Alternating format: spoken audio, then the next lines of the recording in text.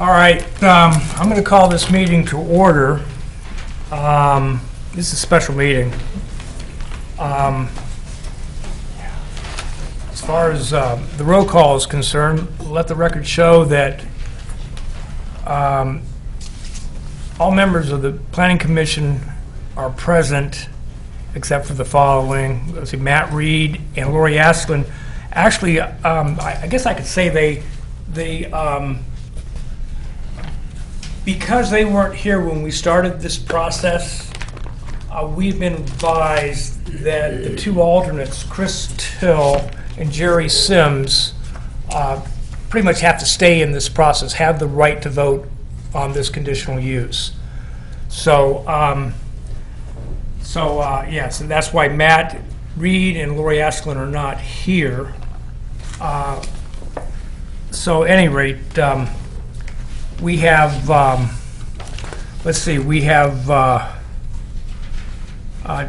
Tamara Ennis is here from, she's Village Zoning. We've got the interim village manager, Kent Bristol, here. So anyway, let's take a look at the agenda, you guys.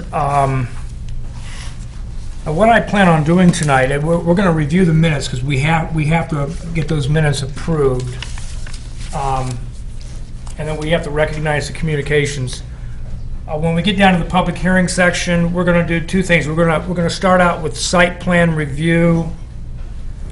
When we're done with site plan review, then we're going to roll into a continuation of the public hearing of June 9th. And we're going to try to get through this process tonight. So we're going to allow public comment, but we're going to make it short. We're going to do the 2-minute thing once again. So anyway, that's. Are we ready to roll? Yes. Okay. The minutes. We need to go through the minutes. The June 9th, 2014 minutes. Okay, page 1. Are there any corrections? I actually have one in that I didn't note the presence of the village solicitor, which I have corrected on mine, and there was one additional communication that I've also added to those minutes. Okay. Okay. Okay. Anything else on page 1? Page 2.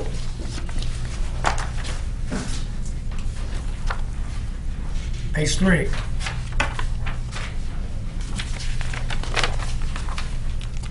Page 4.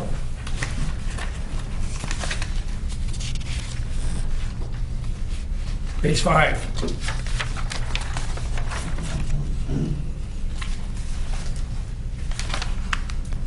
Page 6.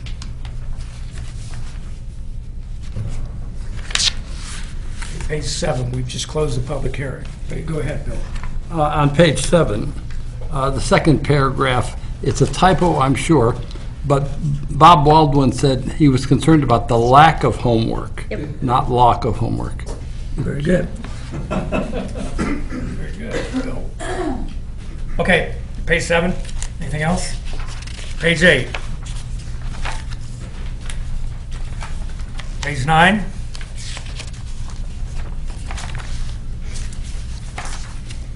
Page 10. Page 11.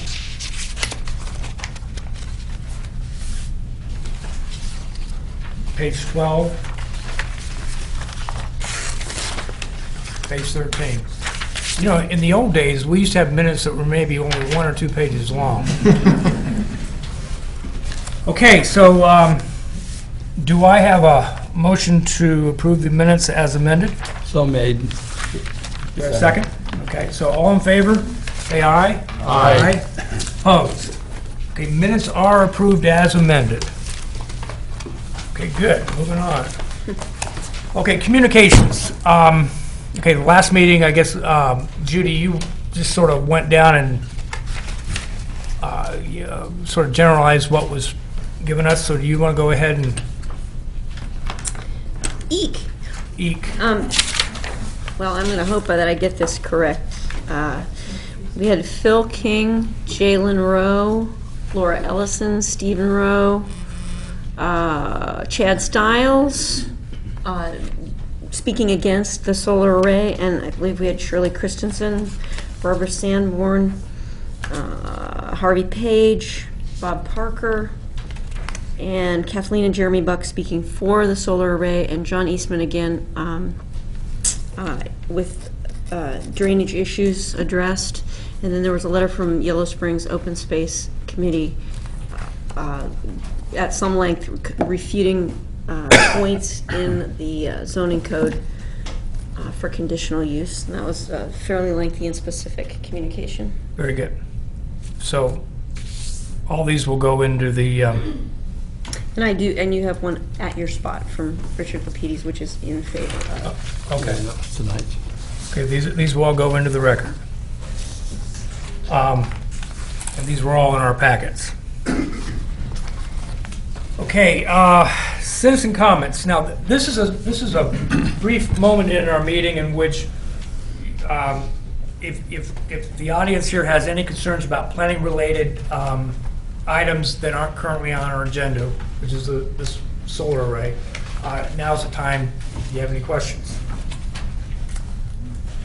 Oh, we do. Okay, right here in the back. Yeah. You need to come up to the microphone, okay? State your name. Good evening. I am Brent Boyd, Chief Operating Officer of Solar Power and Light. In the readings that you just made, you mentioned materials that you had received prior to this meeting. Right. And I know that we, both Solar Power and Light and Antioch, had submitted documents as well that you did not read. Okay. So I'm just wondering if you intend to acknowledge those. We will acknowledge those, yes. Okay, thank you. Okay. Yeah, thank you. those are not considered communications. They're Right. part of the petition. Right, we did get those. They were in our packet. Okay, so no comments. Okay, so here we go.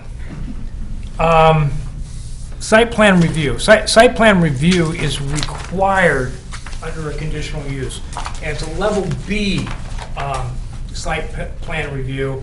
Normally a level A, staff will do it, and we don't need to go through a formal process of approving it.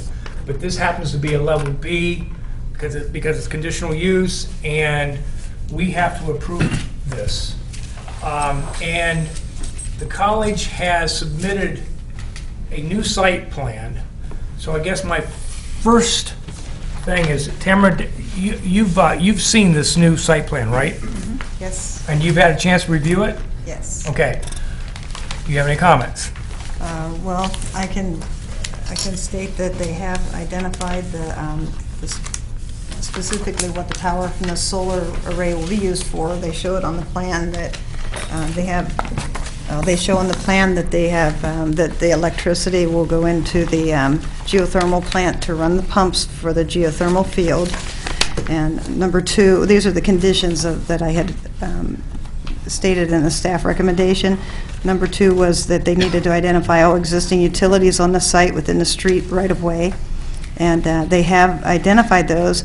They were not able to identify, in all cases, the size of the pipes or the type of material. In some cases, for like the water line, but they showed the location on here of where the water lines were at. They could only, give the information they were able to get from the village.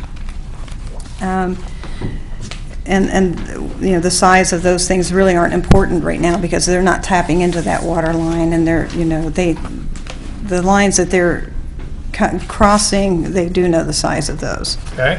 Number three was they needed to identify the electric service lines where they will cross the existing right-of-way, and they have done that. And then Johnny Burns had provided you with a letter or a memo, an email, saying how he expects that those electric lines that will cross over the undeveloped Herman Street right-of-way, how he expects those to be installed. And the developers are aware of that they need to go underneath the sanitary line. And but regardless, they need to, that will occur when they're ready to do that. They'll have to get a permit to do work within the right-of-way, and they have to comply with whatever the electric department says the requirements are. Okay, and we need to have that noted on this site plan?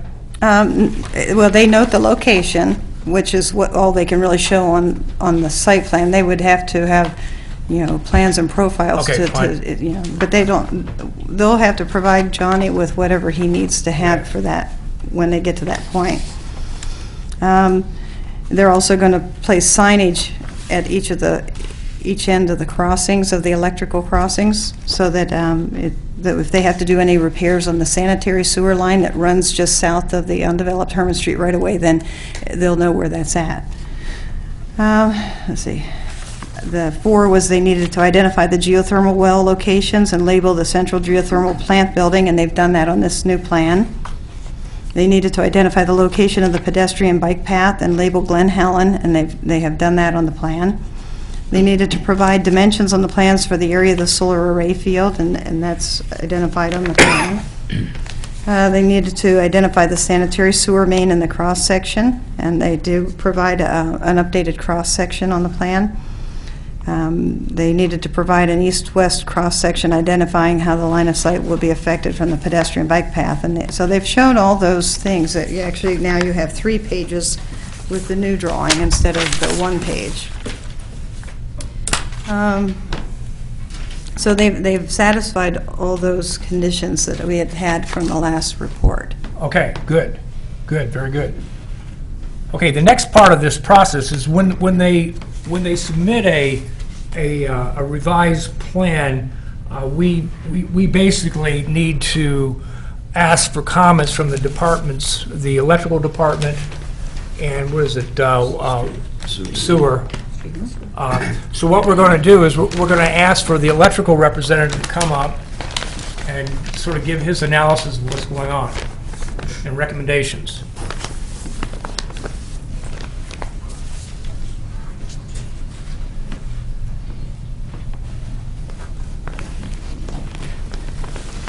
Hello, I'm Johnny Burns, Electric Superintendent.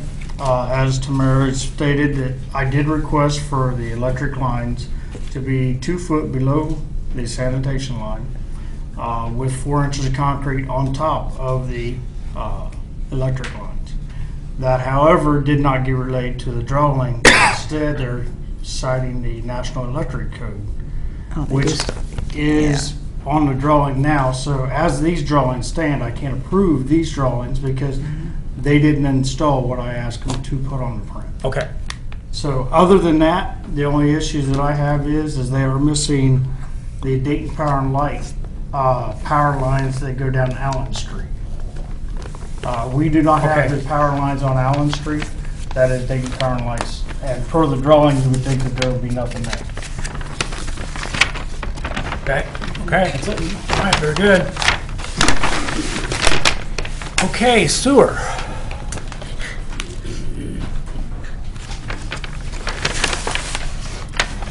Jason Handy, Village of Yellow Springs. The first plans that they submitted to us, I rejected because they had the fence over top of our sanitary line. And I said that we were not going to be responsible should we have an emergency backup and tearing that fence down or replacing it. Per their second drawing and now this drawing, it looks to be 5 feet off our southern edge of our sanitary. So that's perfect for us. Okay. So we won't have anything to worry about there. Okay. And that's it? That's it for me.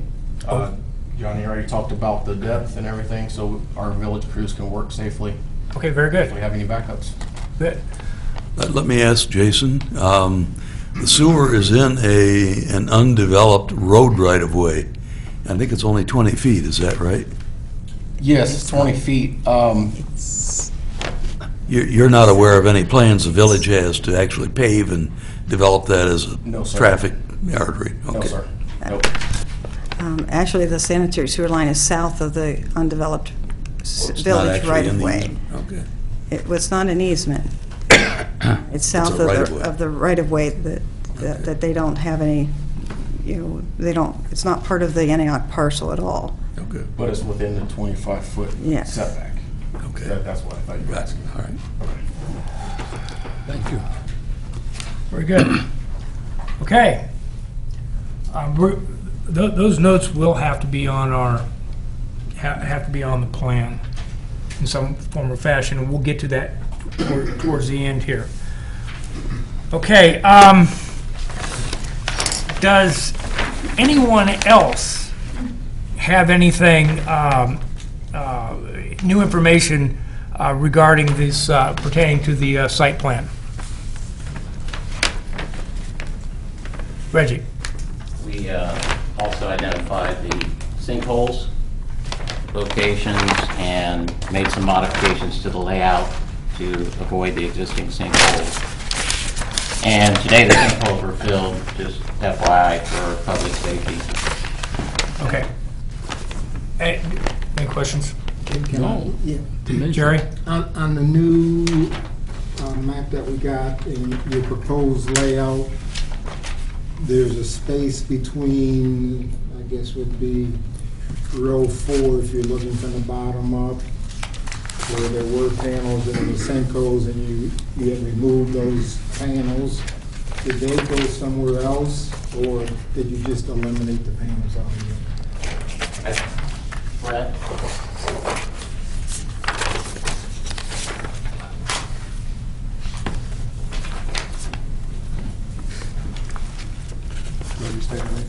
Yes, please. Brent Boyd, Chief Operating Officer, Solar Power and Light. We removed the panels, as you see, from the location of the sinkholes, and we did redistribute them to other parts of the array design. Okay. Yes, and without changing the overall footprint Or or the fence line. Right. They'll stay intact. Because I noticed that, you know, you had given a length of the shortest group and then the length of the longest. So the overall longest length didn't change. Whatever the overall longest length is now is stated on the drawing. I can't say whether that changed or not.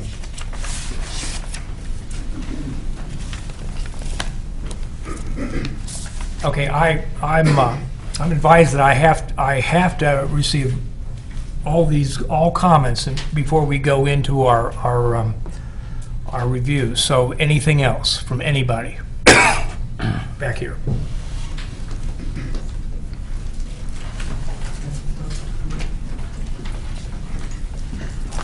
Hi, my name is Zachary Sullivan. I'm a student at Antioch College. I'm unfamiliar with this process, so I'm not entirely sure that this is the moment for this. But I'll let you know just as soon as you get into it. So this is a letter of support that the community drafted. No, we don't need it. This is about site plan. This is Only for the plan. Yes. We'll get you later on. Okay. Okay. I need to get through this process. Thank you. Okay. John, I would like to mention one other thing, too. The new site plan also, and it's a little not very bold in its print, but if you've all noticed on the area along Corey Street, they have also provided a note and some, like, just a bubble where they're talking about where they're willing to fill in, what they're proposing is to fill in the vegetative screening, to provide a vegetative screening along Corey Street where there's, you know, the gap between the trees. And I don't know if you all were able to note that. That they do, and what they'll do is they'll work with the Village Tree Committee to optimize the species that they'll be using in there. Okay. It's not very bold on the drawing, but if you notice. We're going to get to screening here in just a second. Okay. Okay, so at any rate, okay, so now as per section 1268 04, the PC, we need to approve or deny or approve with conditions this site plan. And we need to go through the criteria that is articulated here.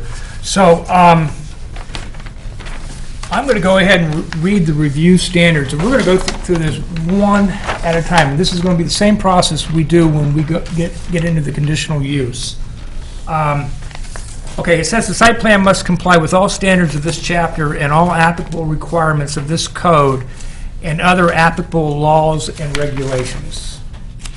Okay, at this point, since we've had the review here, I'm assuming that this has been complied with. Okay, B here says the site must be designed in a manner that is harmonious to the greatest extent possible with the character of the surrounding area. Okay, Bill, you want to weigh in on this? Well, certainly,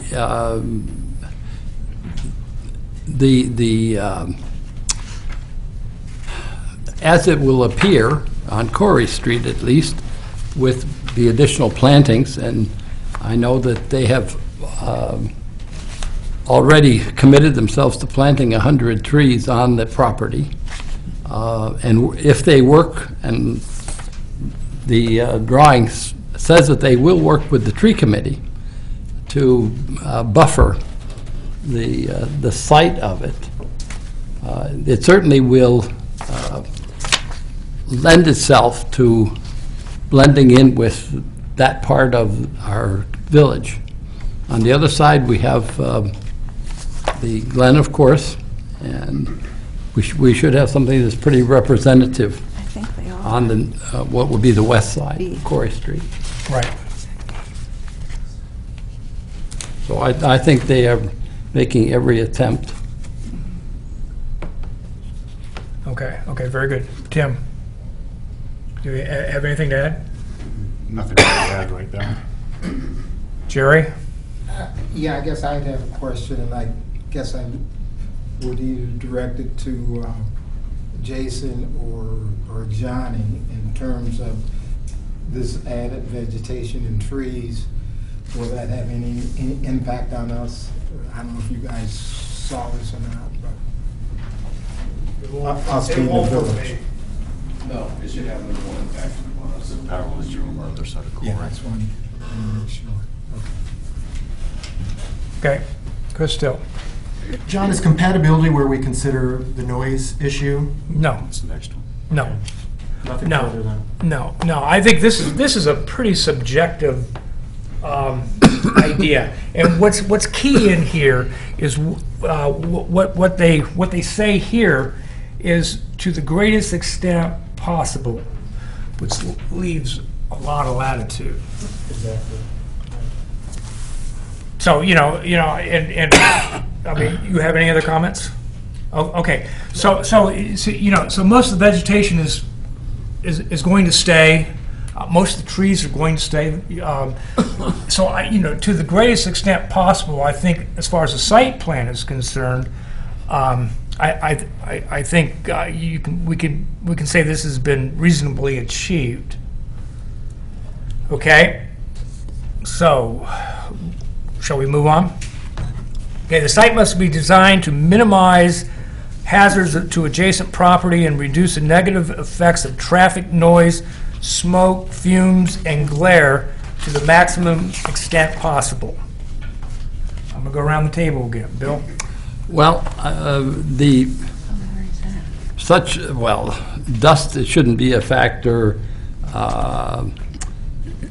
Noise, at least by going to Cedarville, and I also went to Cedarville as Jerry did, and listened to their array, which is 2.5 times larger than this one, and looking at the equipment, I don't believe that we'll have a noise problem. There has been some issues raised about glare, and of course the provider of the solar cells talks about the fact that up to as much as 30% of the light could be reflected. And this being the longest day, very close to the longest day, I really wanted to know what the angle of the sun was. And so at noontime, I went out and did a little experiment. Someplace in my home, I'm sure I have the exact angle that, but in fact, this is just a real simple kind of test. This, of course, being level. This line here is at a 30-degree angle to the level, which is at the bottom. Okay. That's the angle at which the solar cells will be placed. The green line shows the angle of the sun as it was beaming down at noontime. And the red line shows the angle of reflection. And it's a basic engineering fact that if you're bouncing, if you're reflecting light against a flat surface, and these panels are pretty flat, that the angle of incident will be the same angle at which it is reflected. And what will happen, this being summertime, the green line will come down as the sun goes to the south, and there's a point at which the light will be reflected right back at the sun, and beyond that, it will be reflected upwards. It's a very simple kind of thing. The angle, this red angle would be the worst angle that we could face. And with the trees which are left along the driveway going to the Antioch School, they will be beneath this red line. So consequently, we should not have a glare problem from these panels, whatever they do reflect. It's a very basic kind of thing, but I believe that the glare problem, while it is always there, the potential is not going to be very much of a problem in this application. Okay, Karen? You're only showing one transformer for the whole project? You have one transformer? We have a talking transformer, not inverters. No, the inverters are on the panels themselves. But the transformer that you show with the line going to the physical plant, is that the only one that's for the whole project? That's your one transformer. Yes, only one. And that's, is it going to have fans on it? Is it going to have fans on it to cool it? If necessary. Okay, I got a question on it. If necessary. Your literature says that this is going to what? The decibel rating is not going to exceed, what is it, 0.65 decibels or so? It's within our, come on up.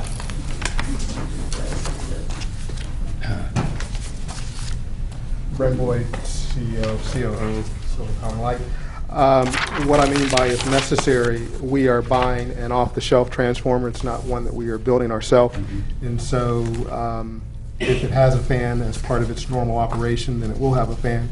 If it doesn't need a fan based on air-cooled characteristics of a transformer, then it would not. So I wasn't being facetious. I was just saying that we are buying a General Electric transformer that may or may not require a fan. If it requires a fan, and so then we also provided a specification for the transformer that we intend to use, whose decibel ratings take into account whether it has a fan or not a fan. And so we then discussed the implications of the decibel ratings based on the specs of the transformer in our documentation to you. What I was kind of wondering because you can direct the noise of the fan, you can direct the transformer, change its position so if it is noisy or on one side of the unit, you can change its position so it's directed like towards the Glen, so it's not heading towards residential areas. The way we determine impact of noise based on the dB level of the transformer and the inverters is using the engineering calculation for the degradation of sound over distance. So you start at, say, 65 decibels, and as you get 150 feet away, then it drops. And so we explained in the documentation that by the time you reach the distance of any residence, that the sound levels will be well below the code. Now, if you're standing right next to it, that's different. If there would be a requirement to direct the transformers in a certain direction, we would have that latitude if you were to impose those requirements. Like I say, if it depends on your type of unit that you have, I guess, as far as where it needs to be positioned. Do we know if the transformer has a fan, Wendell? No, I don't. Okay. We can provide that information if necessary. Thank you. Thank you. Jerry? Chris? I also went out to the Cedarville Solar Array Like Bill, offhand, I don't think glare is going to be an issue. They're not like mirrors. They're actually sort of this a dull charcoal colored. I do have some concern about the noise issue. When I first went into the Cedarville Array, I drove all the way back, sort of by the mulching plant there, and you couldn't hear anything. You hear the birds chirping. I couldn't hear a thing. But then when I left, I stopped and I got out at the first house closest to the array, and that's where these boxes are that help me out. Are those the transformers, those the inverters, those separate? It's an inverter. Okay, they're about 6 foot tall and 8 foot wide or something like that. And they hum. It's about like a residential air conditioner or something. You know, if you're outside somebody's house and you can see they got their air conditioning, you could hear the hum. I walked a length of a lot away, which was maybe 50 feet, and you couldn't hear it.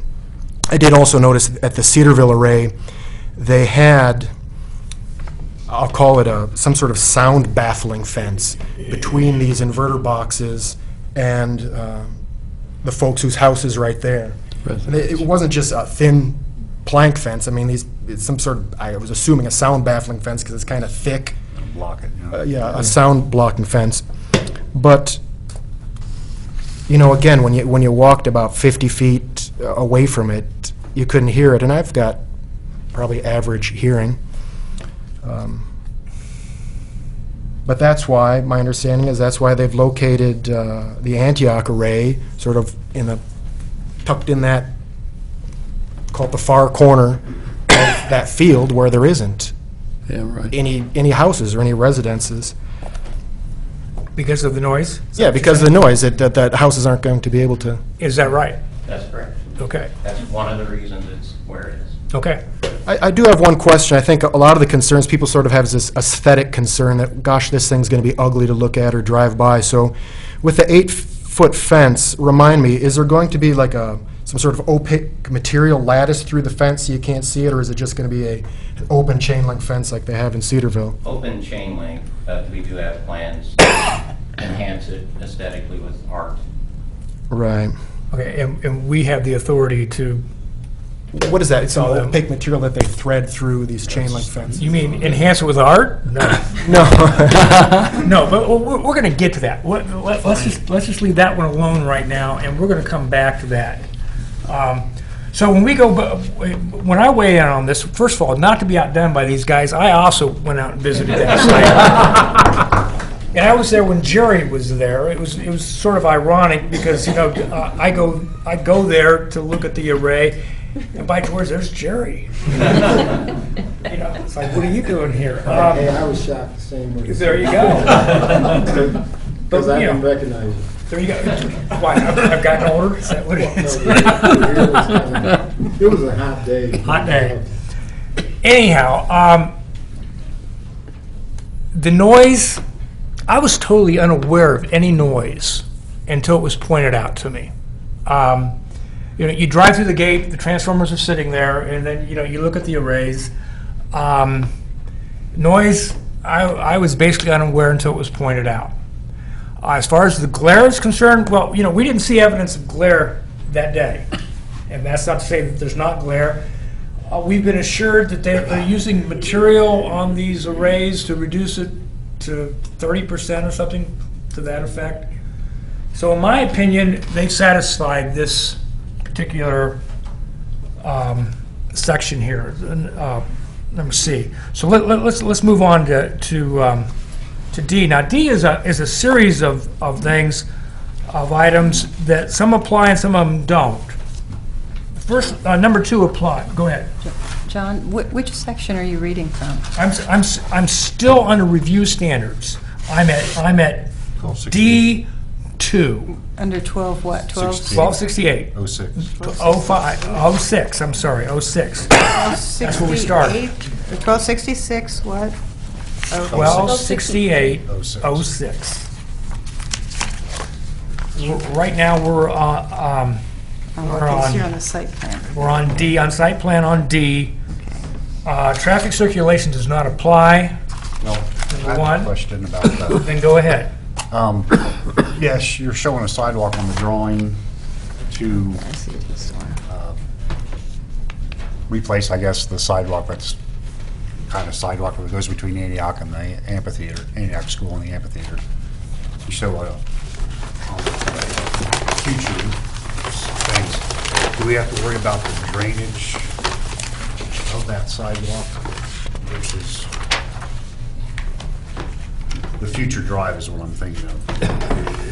It's on the sidewalk. Is that something that we need to worry about at this point in time?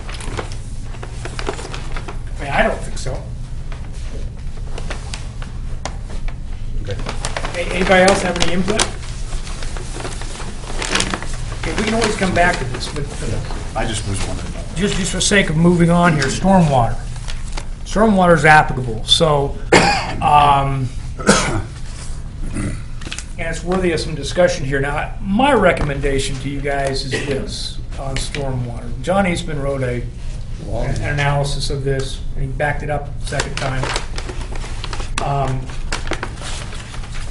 I had a conversation with Matt Reed regarding this, and Matt Reed would accept, and I would accept John's analysis and recommend that you do.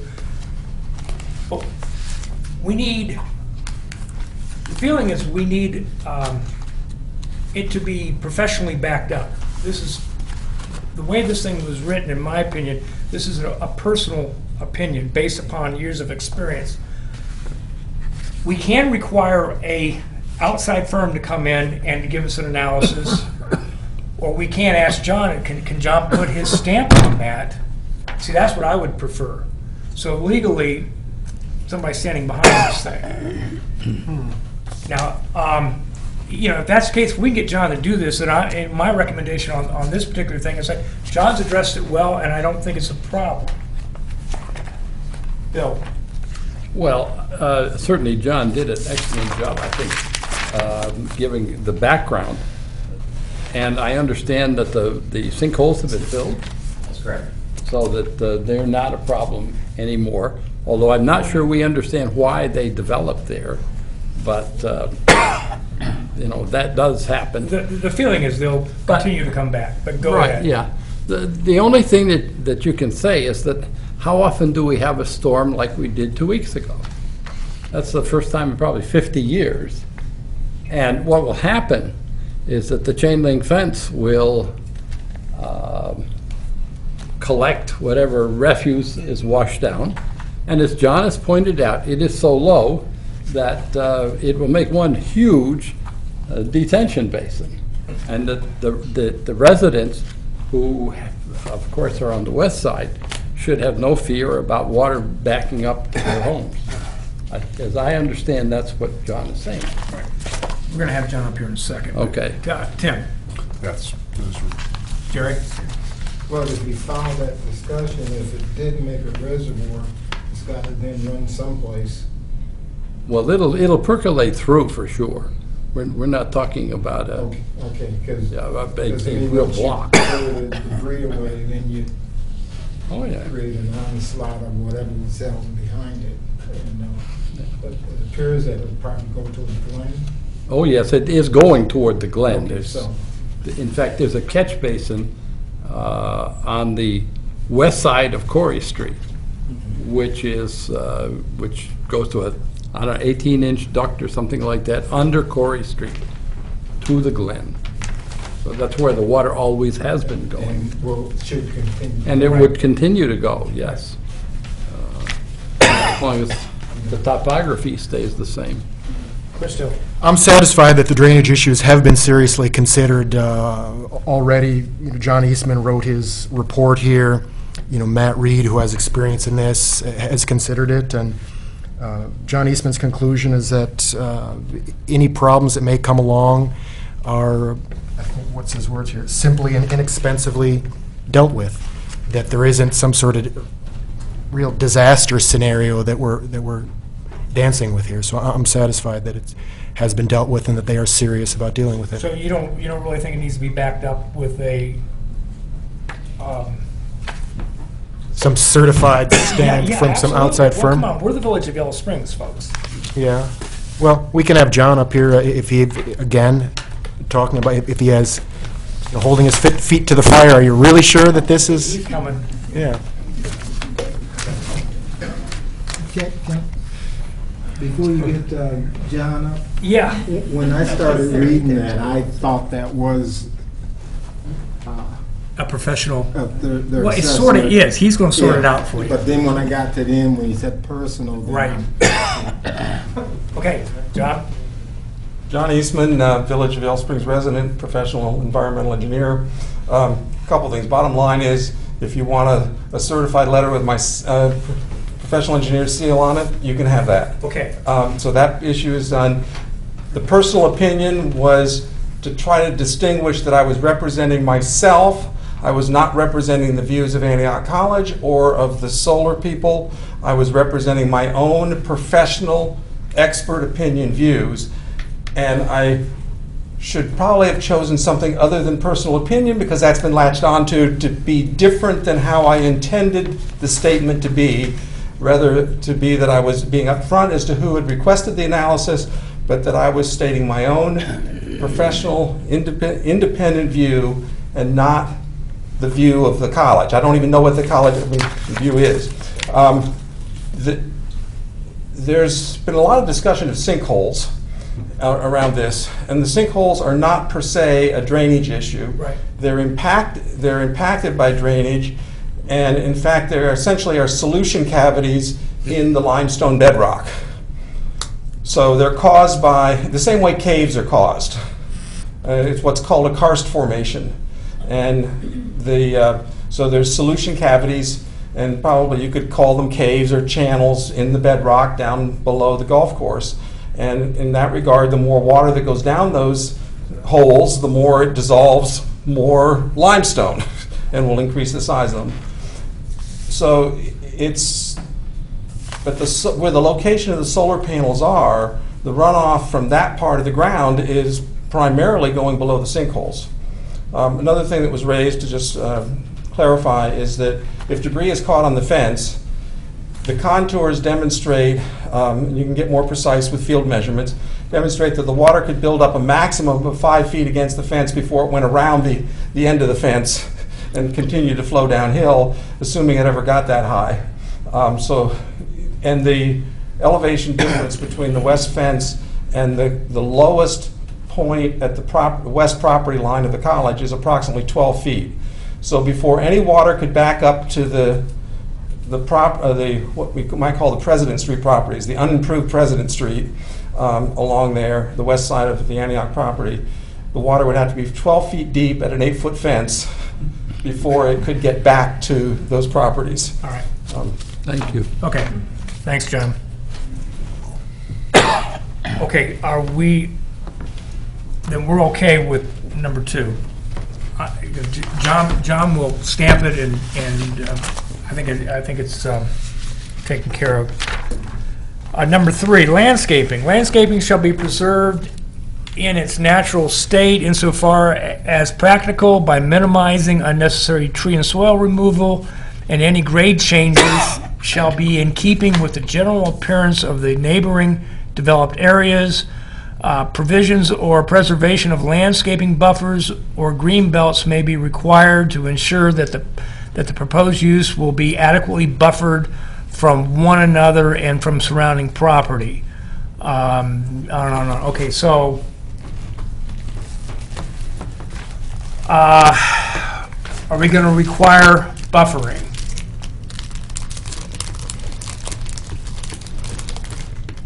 And maybe the thing to do is, at this point, is to sort of leave that one sitting there, and let's go to the next one. And the next one is screening. It says, where non-residential uses abut residential uses, appropriate screening shall be provided in accordance with Chapter 1270, so as to shield residential properties from noise, headlights, lighting, and glare. Bill? Well, we know that there won't be any lighting. The glare problem, I think, has been pretty much resolved The headlights, I don't know how in the world one gets headlights there unless one is coming out of the Antioch School. And what was the other? Noise. The noise. Well, it's 800 feet away, I think, or something like that from the nearest residence, which will attenuate the noise, what little noise there is. Tabitha can tell me, or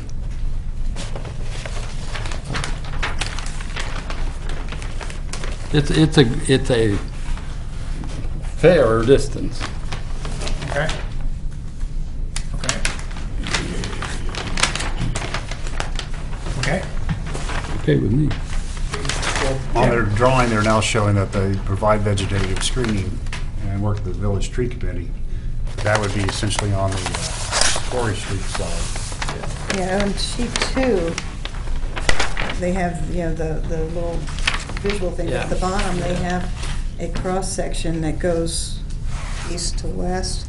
And so you see the houses here on the President Street side. But if you look, it's 531 feet from the western edge of the solar panels to the row, to the property line. Okay. So they will get screening. Looks like they're working on the screen from Quarry Street now. Do we want to impose screening on the fence side, on the field side? That's the question. So we do plan screening on the west side as well. Yeah. We have a pollination path planned in that 100-foot buffer from the residential border. So it'll be 100 feet, there'll be a pollination path going from north to south all the way to Allen. What's a pollination path? Well, it's a path to help bee populations, one, but it'll have plantings all down the path, so there'll be vegetative growth from north to south, all the way to Allen, all the way along the path, and then we'll have the farm, the gardens, tree forest. I mean, there's going to be all sorts of visual buffers. So once we're finished, beautifying this, somebody looking out from their residence, looking east, I don't know if they're even going to be able to see it already, to be honest with you, as far away as it is. And okay, where on the site plan do you show these? Is this what you're this talking about, buffer? the future proposed? Is that what you're talking about? right.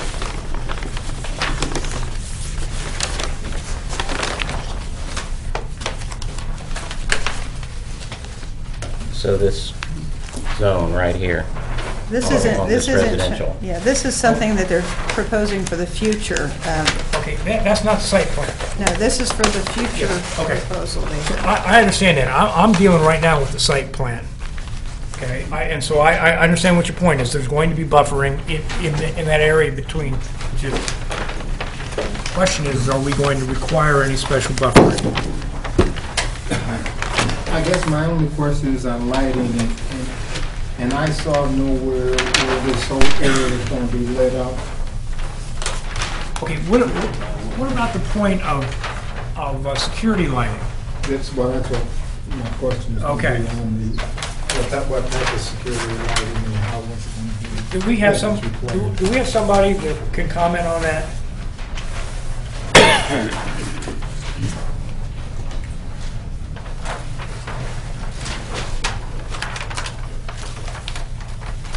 Brett Boyd, Solar Power and Light. We have experience in building solar arrays in Greene County, and under certain NEC rules, you're required to have safety and security lighting at the point of inverters. We're not using a centralized inverter strategy whereby the inverter is over 600 volts, so that's not a requirement by NEC for us to have security lighting in this instance.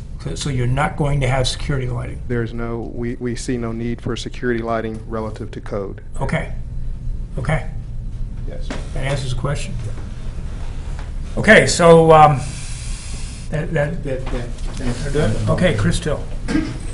Well, I still have some concern about noise, and So the question, this thing's gonna, what was the figure, 60 decibels or something like that is the maximum?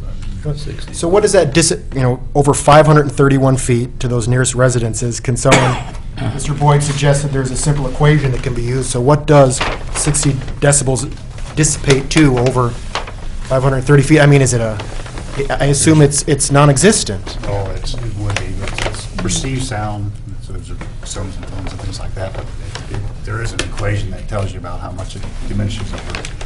I can't remember that right I mean, now. my assumption is it's almost zero. Well, yeah, it would be zero at that distance. It's because it's measured like 50 feet intervals, I think is what the standard is, but it's been such a long time since we've done that. I just want some assurance that we don't need to put some sort of sound baffling fencing along the western edge until this pollination pathway gets.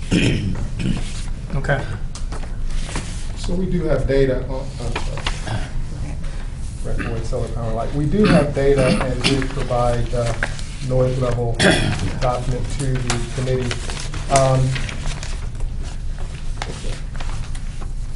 There is a chart that shows that for a free field, every doubling of distance from the noise source, the sound levels will be reduced by 6 decibels.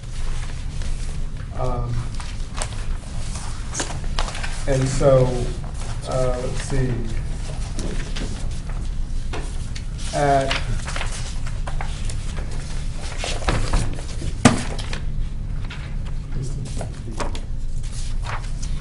roughly 640 feet, which is approximately how far the closest residents are to the array, I'm showing a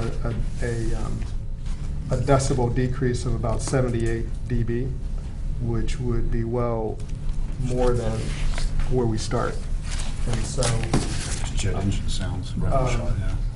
and so this document kind of describes technically that at the point of the houses, there would be no sound emanating from our equipment. Okay. So we did provide that information. Thank you. Okay, so, And there's also frequency has a big part to play in how far the sound carries too. Right. okay, so Plan Commission is not worried then about screening the residential between the solar array and the residential area. Luxury of distance. I just want to make sure we really consider it, especially in light of past experiences of the Pepinillas and all this. I mean, Got it. So let's go back to landscaping, in which they basically say that we can require buffers or green belts for separation. My thought is that, okay, lighting is not necessarily a problem, noise is not necessarily a problem.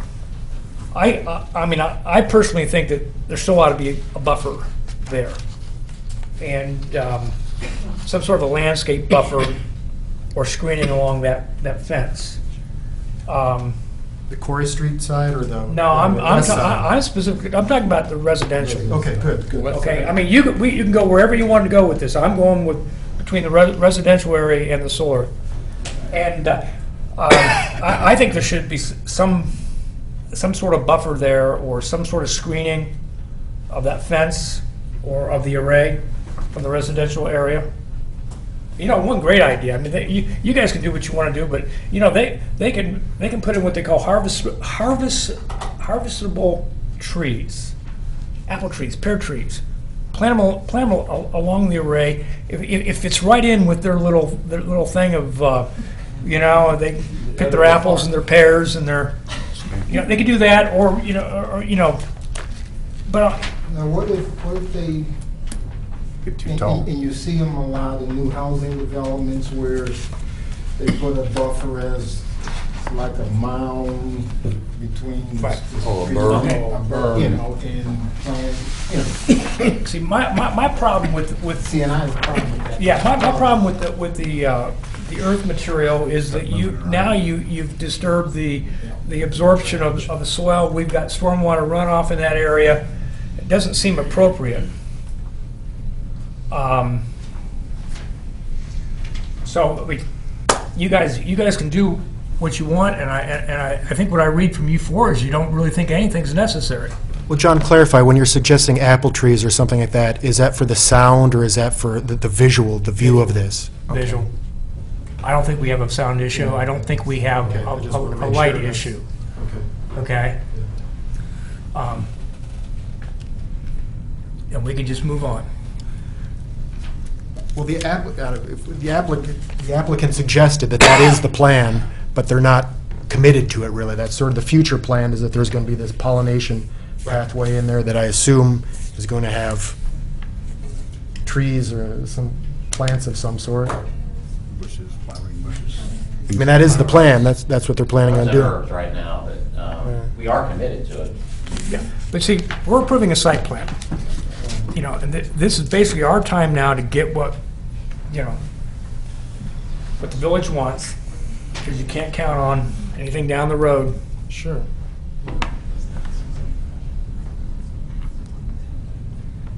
So we're gonna move on? What would be the proper wording, or what would you think? Provide screening, provide, Vegetative screening? and you can vary this. You could do trees, you could do shrubs of 4 or 5 foot shrubs. There'd have to be some sort of time horizon on it within X months or years of construction that the vegetative screen is completed? Right, and we could do just something as simple as just say a vegetative screen would be required and to be approved by staff. Yeah. Because we can't, I'm assuming you're not saying, well, they've got to put 47 trees and, just have it very broadly. Just something very general and just have it staff Okay. approved, yeah. So you guys are going to sort of buy into that. Yeah. Jerry? Personally, I'd rather just see it open. You're going to see a fence, and you're going to see the solar arrays. And Okay. if the fence is like the fence I saw, you're not gonna see a fence until you're on it. So that's why. Okay. Okay. Okay, we're gonna go to conditions, and it looks like we have a consensus that we're going to do some sort of screening. And the signage is, we're not going to worry about the signs because they'll have the appropriate safety signs up. Yeah. Right. Okay. Lighting. Okay, we've already addressed that. Yes. Okay. Utility service. All utility service shall be underground unless practical. It's been addressed. It's to be underground. And exterior uses, and it says exposed storage areas, machinery, heating and cooling units, service areas, loading areas, utility buildings and structures, and similar accessory areas shall be located to have a minimum negative effect on adjacent properties and shall be visually and acoustically screened if reasonably necessary to ensure compatibility with surrounding properties.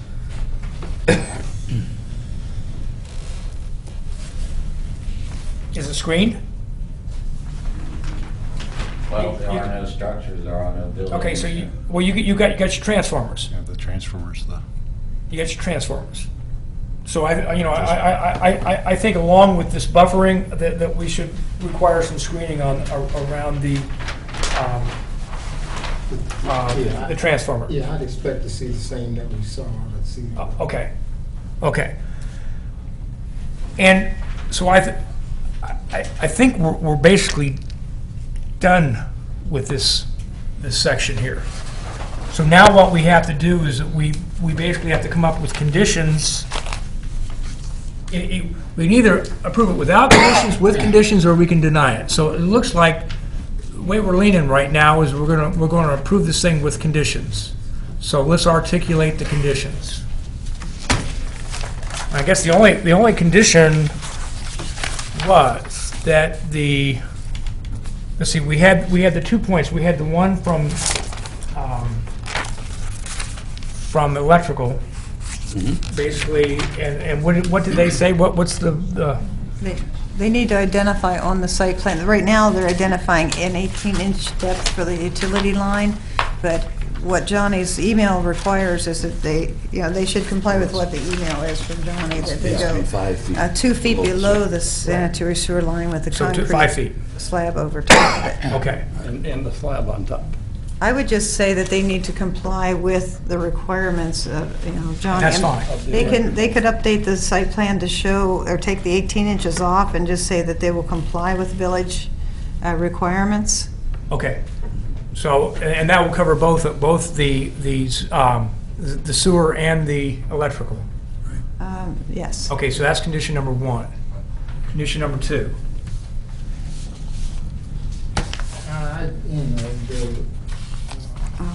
Blocking the transformer. Blocking the transformer. Okay, we want That was in the we want street some down here. Yeah, landscape that's right. buffering They didn't around identify the those in transformer, and that's something that you're going to have to work out with staff.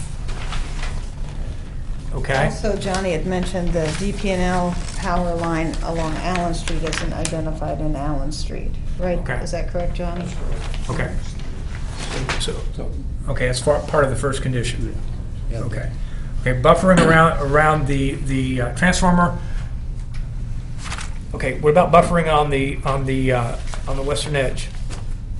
Can we back up with the, so this is an acoustic buffer around the transformer? Yes. Okay, which might just very well be, as in Cedarville, this sort of little 6-foot or 8-foot sections of this acoustic fencing. I'm assuming. 'Cause it's usually just a block. See, I wouldn't go there. I would make them do it in landscaping. Oh, okay. I just wasn't clear on what. Whatever's, as they say in the things, whatever's practicable. Okay, fine. Okay. Okay, so we go back to, It's on the west side. Find the grow areas, the buffer that's there, and you're done. You got a question out. I've got a question out there. Come forward.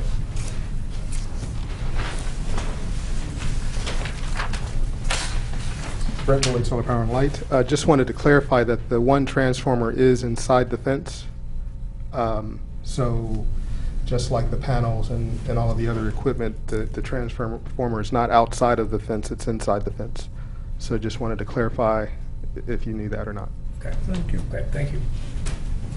But the screening would not necessarily have to be inside. You're talking, Right. So normally, I think a block would be. Okay, so we're working on this condition number 3. Are we going, we're going to require just some planting? Screening. I think. Screening? I would just say screening and let, Well, when I'm gonna be honest with you, if you say screening, it could be a fence. they're gonna go down the road of the paintings, the artwork. And I'm not for that. I want vegetative screening. That's what I want.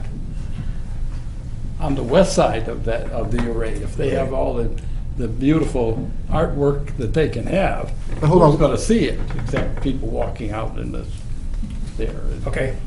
That's, There's 2 different, sorry, Bill. But, one of the things that I also did, I wanted to know how much visual impact did an 8-foot fence have at 90 feet? Now, I use 90 feet because it's the edge of the right-of-way on Corey Street to the fence. And I did a little experiment, took an 8-foot board, laid it up against the tree, measured 90 feet, held the tape measure up, and how much did it impact my visual? It was less than 2 inches. So when you're looking at that from 90 feet, you're looking at 2 inches of fence line. That's the 8-foot, which is not going to be much to look at. Especially since, particularly on the east side, they're looking at putting in some kind of buffering anyway. Okay. The other thing to remember is that, particularly around transformers, because I ran into the problem once, you can put up screening of one sort or another. Before you know it, the transformer gets too hot because there isn't good air circulation. Yeah, but they're smart enough to keep it away. Well, Okay, Jerry? And I bring that up because, you know, that's what stood out to me when I saw the Cedarville facility that transformer had. You know, at least on I think it was probably three sides.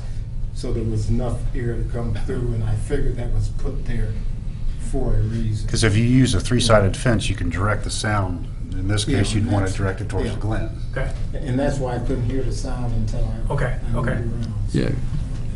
But again, it's a long way, but But you still, can, like I say, you can direct it back onto campus, you can direct it towards the glen. back to okay, I'm trying to get to the end of this. Are we gonna do a screening of, to the western edge? We could just simply say screening as determined by staff? Or we could just leave it alone? It looks like I got two people that don't really want it, so I just need one more person to say, and we'll move on. I guess I already said I prefer some screening, so. A vegetative screen on the west side to deal with the visual situation, and it doesn't have to be constructed immediately. It might grow over several years. Okay, very good. Let's just put it in the hands of staff. Say we want vegetative screening on the western edge, and leave it up to staff to work it out with powers that be. Is that clear enough for staff? I think that's pretty clear. You're talking about visually screening it from the residential properties, Yes, basically. that's what I'm talking about. Yeah, I did want to mention one thing. I wanted to make sure that, because we have had some discussion on the 8-foot fence, and I wanted to make sure, would the board be okay if they decided to go with a 6-foot fence instead? They would like to have the leeway to make that decision whether they would go with a 6 or an 8-foot fence. If you went with a 6, I think you got to put razor wire on, don't you? Yes. No. Wendell, Hop over 6 foot fence at my age. I don't think there's a requirement for the wire on the 6-foot fence, according to talking with Wendell Ott. We dealt with this with the Xenia site, which is in Greene County, and the electrical inspector of Greene County is going to impose 1 or 2 restrictions on us, 8 feet or 6 feet with barbed wire. We supposed that 8 feet for Antioch would be better than 6 feet with barbed wire. Yeah, So there is latitude in the code, but we know the inspector personally, and that's what, he's not going to sign off on anything different. So I don't think we have a choice of just 6 feet and nothing else. He's going to impose 6 feet with barbed wire or 8 feet. But at the end of the day, we're going to comply with the code, with what we call the authorities having jurisdiction. Right, so if the authority at Greene County does not require the barbed wire fence on top of 6 feet, would you be okay if they choose to change it to a 6-foot fence? I believe Wendell talked with the building official today about that, and they were saying that it's only a zoning requirement as far as they're concerned for that facility, but, you know, Sure. no barbed wire.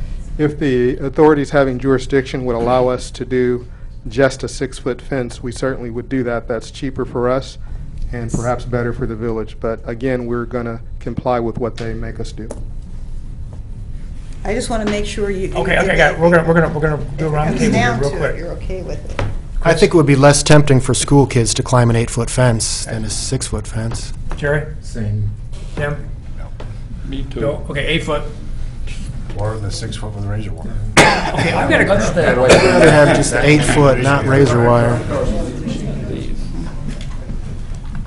I'm going to go ahead and entertain this question, but I'm going to go, this is not a public hearing, so, but go ahead, come up and, I just have a short question. yes.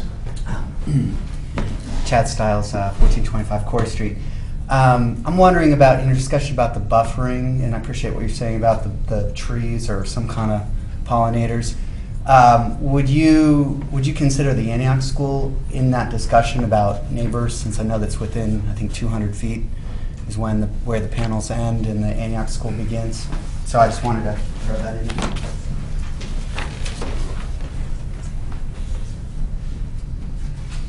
I'd like to hear if the applicant has Yeah, any yeah. plans regarding that, long-term. Reggie, do you have, you can weigh in, or you Well, again, the future plans we have for farm development will provide visual buffers, I mean, throughout the property. We've just planted a food forest on the south end next to Allen Street, which we're getting a lot of very positive comments on and on how nice it looks. But they also have a lot of trees closer into the Antioch School that already provide a visual buffer in their view out to the array. Okay, thank you.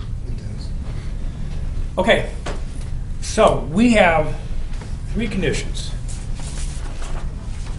Any more? So we've got the vegetative screen on the west side. What about the, we were talking, what's going on with the acoustic buffer on the transformer? Acoustic buffer to be determined by staff.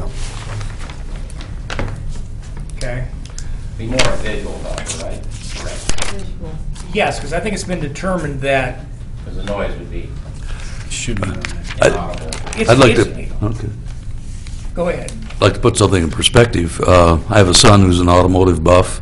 I get all of his magazines secondhand, and I can tell you that most modern cars at 70 miles an hour, the internal sound level is somewhere between 70 and 75 decibels. And you can easily carry on a conversation at that noise level. So 60, and the scale is not linear, I don't think. Yeah, so 65 is significantly less than that for your starting point. Okay. So all I need is a motion. John, I just want to clarify, so there's going to be no acoustic buffer, it's just a visual vegetative buffer on the west side? No, there is an acoustic, there is a, so my thoughts are, there is a vegetative buffer designed to screen and to, let's say, control noise, even though noise really isn't an issue. But I want that dealt with separately. I want those transformers screened. Acoustically? With a veg... No, let's just say, So? let's say I want those transformers screened, just screened. Okay, Okay. okay. Because we've determined that it's not necessary to deal with the noise, Okay. right? Okay. So the first condition is to comply with village requirements for electrical and sewer. The second one is to screen the transformer. And the third is to provide some screening on the western edge of the solar array from the residential district.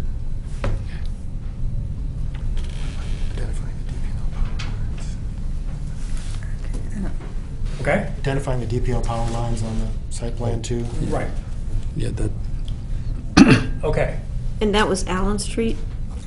yes. Okay, so And I'm sorry, did you have any kind of condition about the tree plantings? Do you want to attach a specific condition that they fill in the tree screening on the Corey Street side? They're already committed to it, So it's on the site plan? on the site Okay. plan.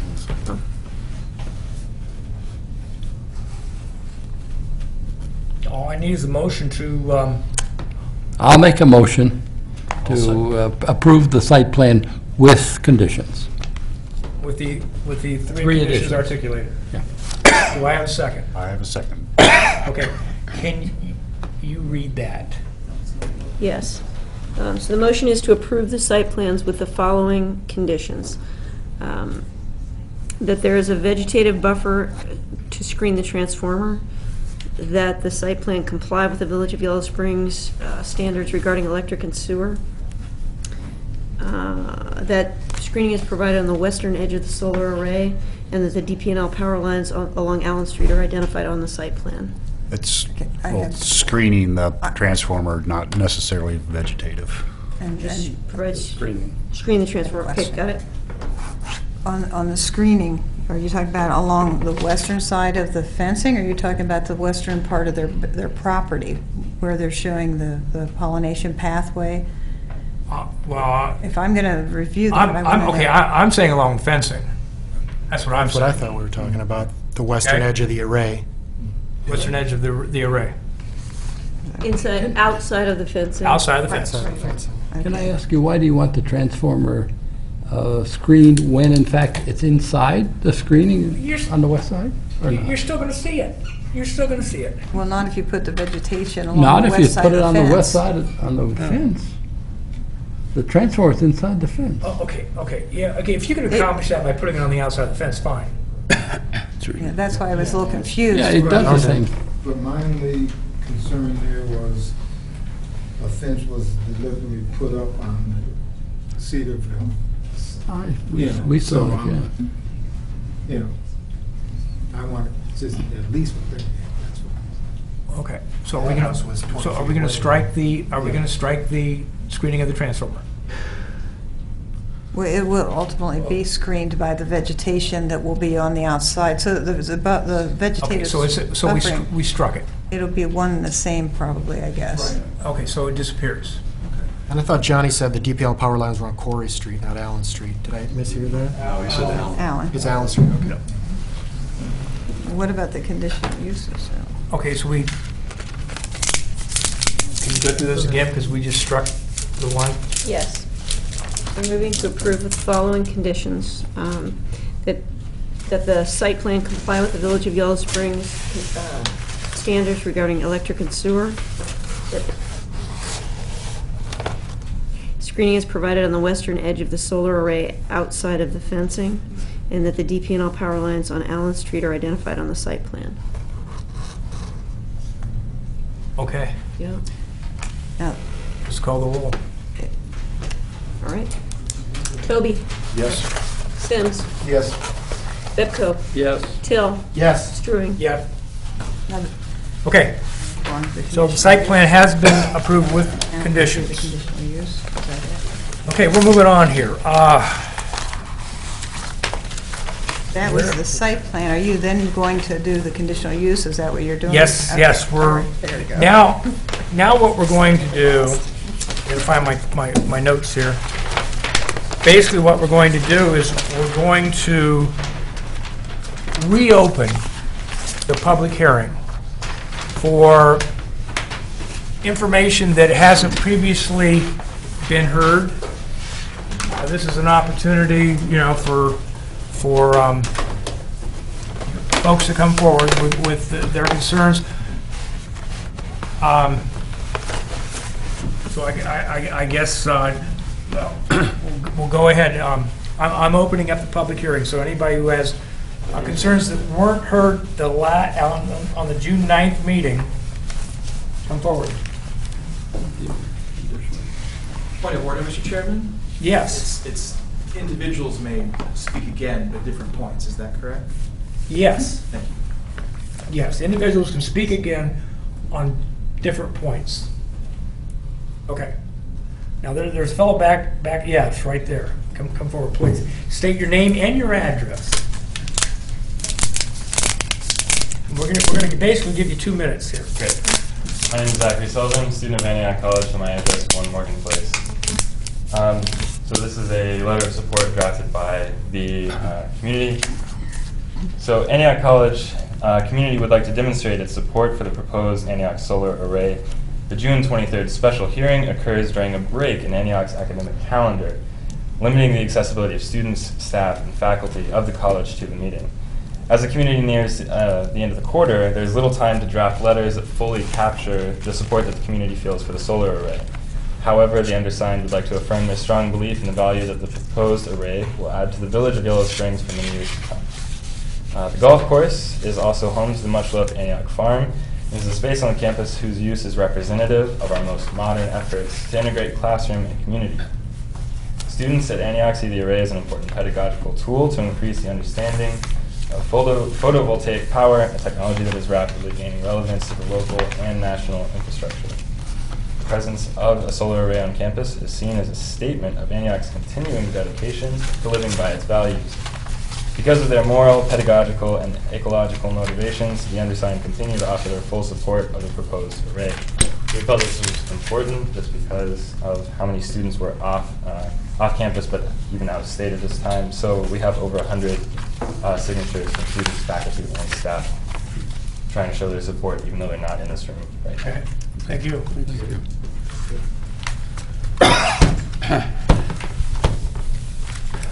Reggie. Thank you. Reggie Stratton, Physical Plant Director at Antioch College. From the last meeting, one of the things that the community brought up as a concern is how we are tying the solar array to our educational values and curriculum. And I want to point out that Barbara Sanborn, our physics professor, sent a letter and explaining how the educational components tie in. So I just want to reiterate that it is going to be both a power plant for us, but it's also going to be an educational tool. Solar Power and Light is going to have the student working as co-op position to help build the array. And we've already had a global seminar on energy where we talked about wind, solar, geothermal with our students. Educational kiosks we're going to be installing out at the array for both the community and our students to interact with. Solar Power and Light also has a K through 12 program, and so we'll be inviting elementary school students through high school out to the array and have discussions around the array. And lastly, it's just, again, as our students so aptly said, that we're modeling the correct behavior for our students going forward. Okay. Thank you, Reggie.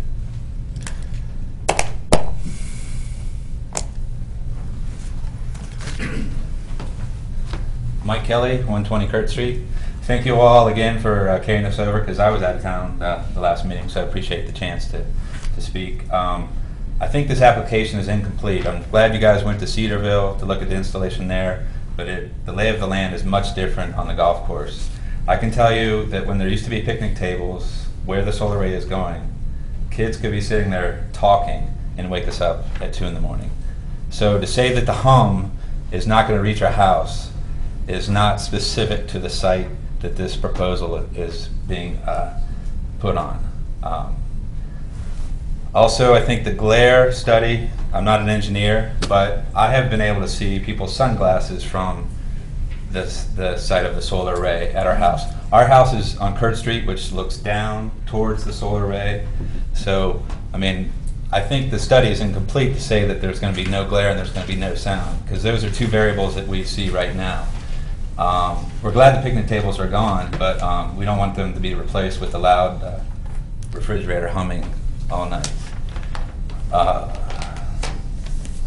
I suggest that if possible, that Antioch consider scaling this back so that the effect on the community won't be quite as large as it is. I know that they said that they don't want to, it's not feasible to put any of these panels on the roof or do anything creative like that. They just want to go with another party that's going to come in and pay for it and build a big industrial complex in the golf course. But if they can scale it back to a point, maybe half the size, a third the size, and combine it with some more creative proposals like Antioch is known for in the past, that would be a good idea. And again, I encourage it. We know everything that's going on in the golf course. Antioch doesn't always, because we're out there every day. We live there. So to say it's not going to affect us is not true. And thanks. Thank you.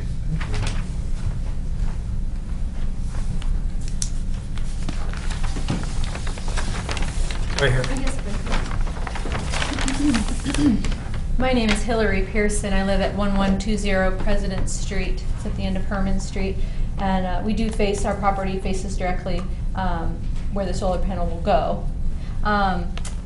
It's difficult to stand here as a resident against a university in town, and it doesn't surprise me that 100 signatures came from the college for a college project. The argument for me has never been about whether solar or sustainability or solar was a good idea. For me, it's about the location and the planning. So as you guys consider your jobs, whatever your personal opinions are on the subject, whatever your emotional opinion on the subject, I would love to just step away from the process knowing that you guys did your due diligence, you did your thorough studies, you're the experts, we know the experts, we go find the experts. I would just like to step away and know that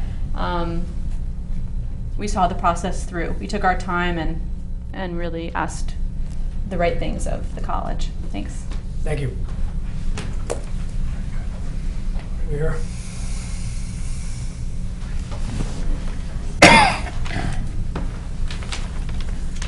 I just want to make a comment. Faith Name. Morgan, 114 East Whiteman Street. Just to make the comment that we had a situation where we live. I'm living in the Vale in off Hyde Road. That when some trees got taken, bushes got taken down, then all of a sudden there was noise. So I really hope that this buffer. I'm for the solar array, but I think that having a vegetative buffer along the west side, it will make a huge difference in terms of sound. Okay, thank you. Right back here. Yep. No, yeah, you got it. I'm Eric Johnson. I live at 401 South High Street, and I just want to applaud you. I think you did a very thorough job. I went on the Cedarville website, saw that they announced and built the thing within 4 months, and many of the issues that were raised in the GC or the WISOC document are not an issue. And I think it's completely exaggerated to say the noise is going to come from there. I think you've addressed it thoroughly. I am putting 6 kilowatts on my house, on my roof, and I don't expect there to be noise or electromagnetic interference or glare or anything like that affecting my neighbors or myself. So I really applaud you for all the thoroughness. I think you've gone to extraordinary lengths. So I hope you move ahead and let Antioch get on the road here, because they've been waiting for a very long time. Thank you.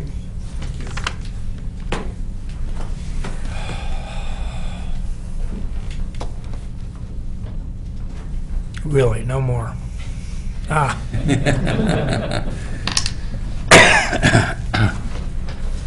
I'm going to read a short letter. Phil King, 1350 Rice Road.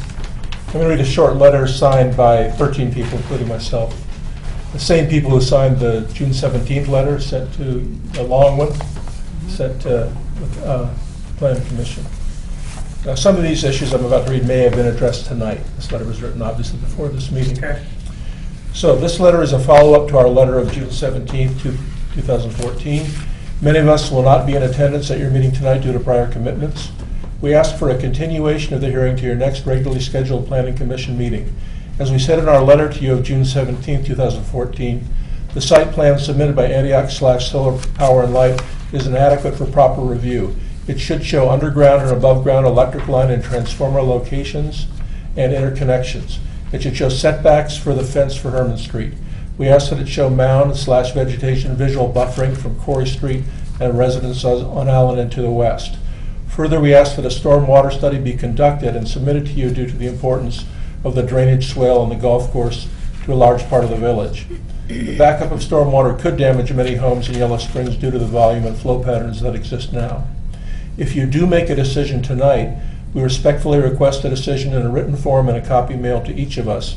We ask that your decision include written findings as to each of the general condition requirements for conditional use, your conclusion of law as to each general condition, and your decision. While we believe that the law requires denial of the request, if you do approve the solar array, we ask that an approved site plan be included with your written decision and a list of the conditions you are imposing on the facility.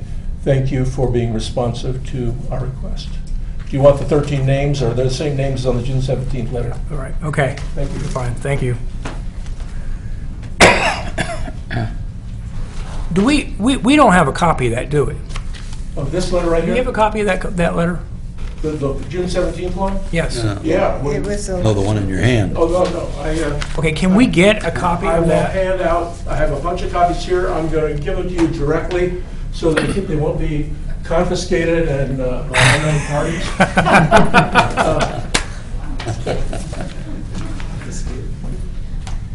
Right here.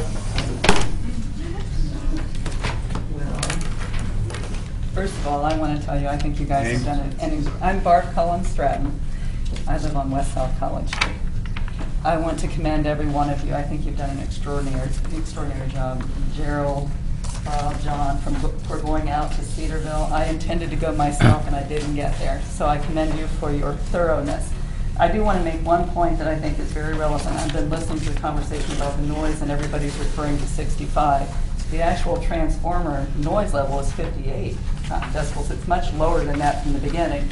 So when I hear people talking still, some members of the group discussing noise, and I think about the distance of the fence from their property line, I really kind of think that almost becomes a non-issue from listening to everybody from the engineering perspective, and I really did appreciate your drawing that demonstrated glare. I'm excited. I'm so excited about the college setting, basically establishing this village as an energy model. I'm excited about it as an educational model, and I love the fact that students of all ages are going to be included in this. I'm excited. I'm so pro this project, and I really hope that you can move and make your decision this evening. Thank you. If we don't have any, well,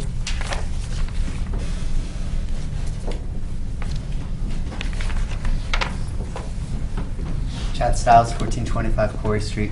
I just have a really short comment. I also went out to the Cedarville plant and took a look because I wanted to see what might be out there. I actually agree with a lot of the comments that I don't think it had a terrible impact on that land out there. And here's why. It was placed in an area with a wastewater treatment plant, some kind of it looked like a retention pond. I know I described it in my letter.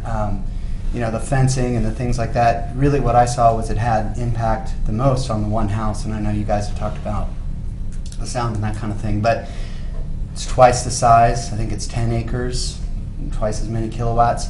But look where it's sited. It's 2 to 3/10 of a mile from the campus of Cedarville itself.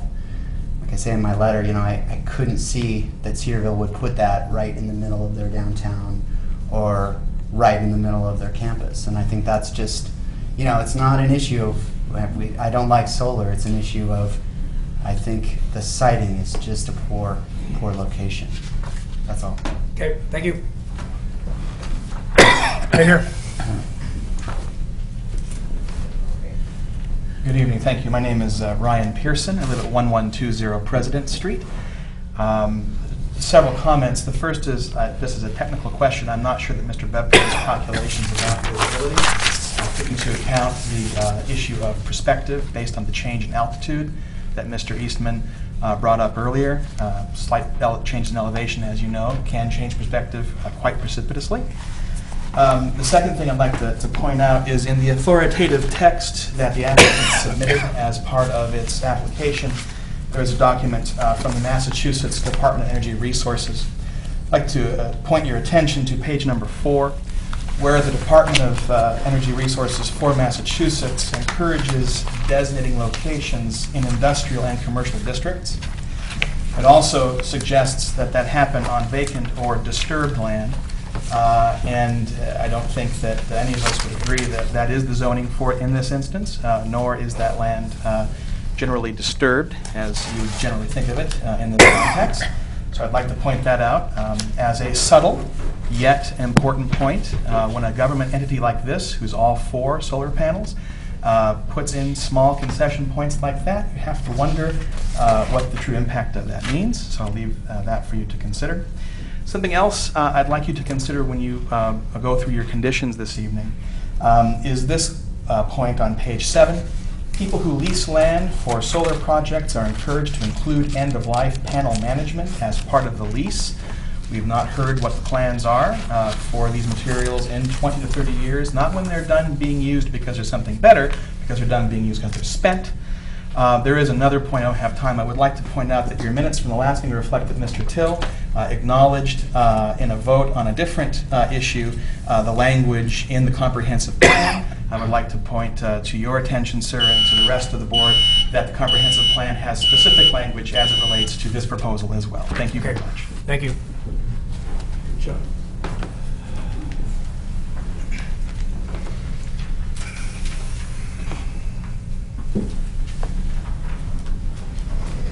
I'm Laura Ellison. I live at 120 Kurt Street. Noise is not only an issue of what you do hear, but it's an issue of what you don't hear. Humming will disrupt what we now hear from Glen Helen, and the solar panels will certainly disrupt what we now see from Glen Helen. I have doubt when we have phrases such as should have, should not have, maximum extent possible, minimal effect, if necessary. Those are all vague terms that are not measurable. I would be more satisfied with more measurable language. I think it's great that an effort was made today to fill sinkholes, but we've seen that over the years many times. Sinkholes can't be filled. And I'd like you all to keep in mind that what happens on this property affects us 24 hours a day, 7 days a week, 365 days a year. We live there, we see it, we hear it, and this is our home. Thank you for your time. Thank you.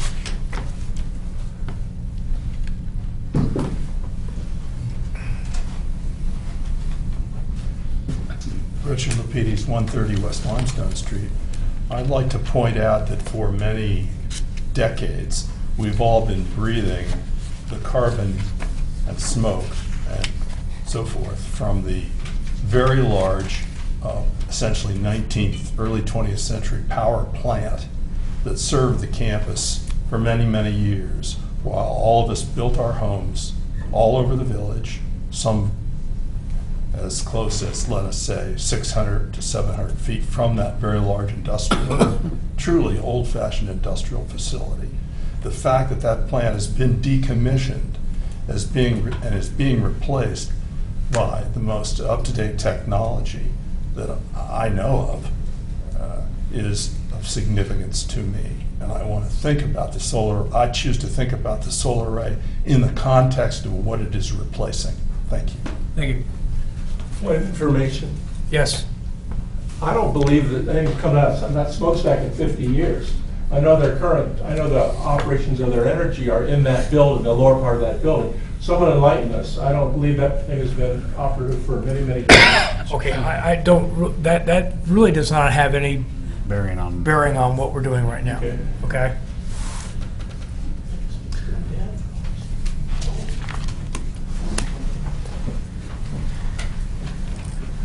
I'll make this brief.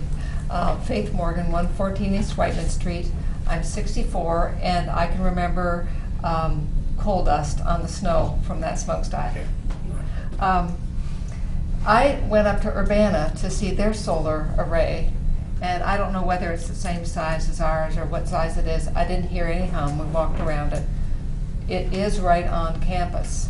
It's very visible, but the fence is black, and you basically don't see it from very far away. You see the solar array. And I very much appreciate what Richard Lapidus said. I am in agreement. Thank you.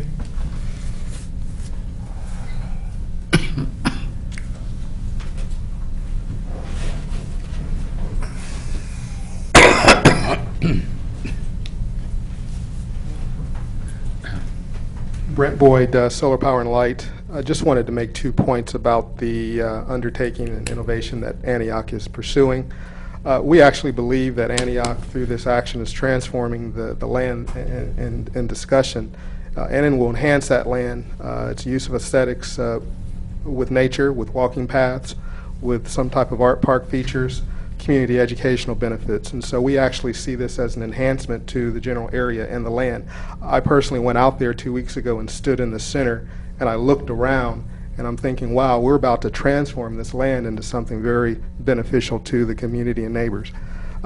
Secondly, I wanted to make the point that Antioch continues to enrich the general area with over 200 acres of green space, walking paths, and sitting areas that, among its campus that's open and available to the community. So they're doing a great job in terms of open space and adding benefit to the community. Thank you. Okay, thank you.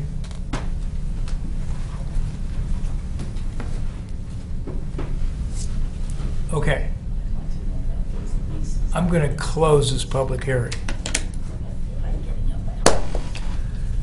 Okay, we're going to keep going, you guys? Keep going?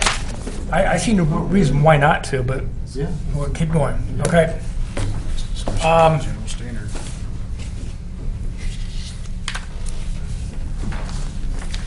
Do you have anything to add to this? One of the points here is, I'm told to ask the zoning administrator if there's anything to add. Well, I will when you get to general standards, number B. I have some things with that one. The general standards for conditional use, number B, the proposed use will comply with all applicable requirements of this code, except as specifically altered in their approved conditional use. Okay, and one of the in the 16-page letter, one of the complaints actually has to do with the zoning non-compliance. It's number 2. It says the proposed use does not meet all applicable requirements of this code, and they were discussing the fence height. And so I just wanted to touch on that just a little bit, because you're talking about the 4-foot versus. Well, what they're saying is that they're talking about the height and the setback requirements from Herman Street, right. The undeveloped Herman Street Right. right-of-way. Right. Basically, for their fence regulations, front yard fences are required to be no taller than 4 feet. Right. And on both of these are 2 separate parcels, one on the north, one on the south side. So they both have, a front yard area on Corey and on the undeveloped Herman Street right away. Right. Okay.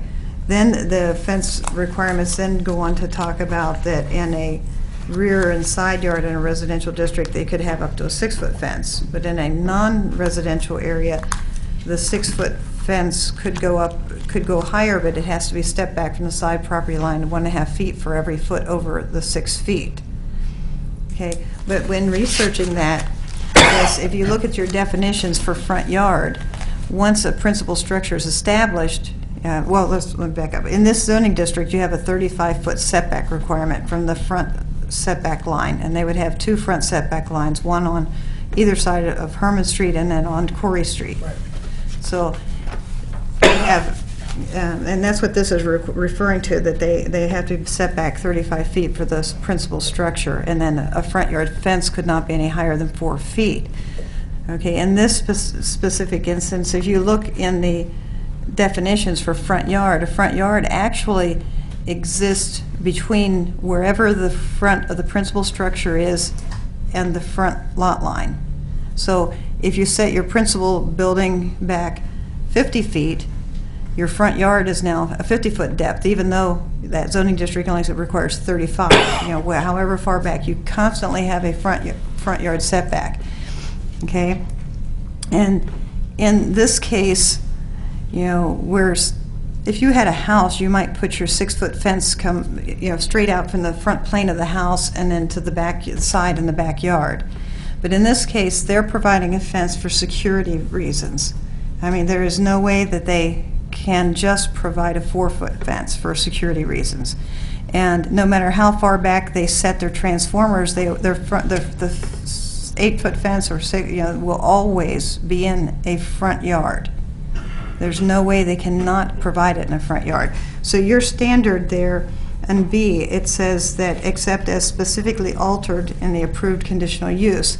Normally, a person would have to go to the Board of Zoning Appeals to get a variance for that front yard or for the height of that fence in a front yard. But in this case, because it is a conditional use, this section gives you the authority to vary the code.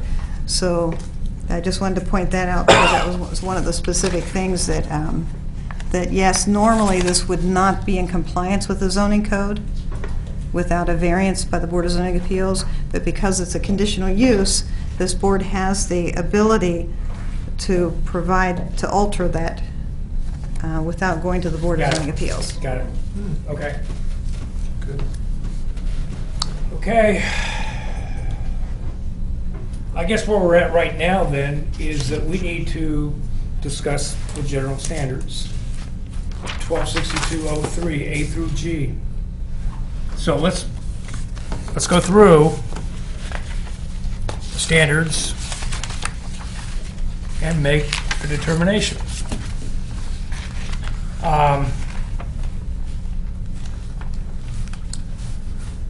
Okay, 12-03.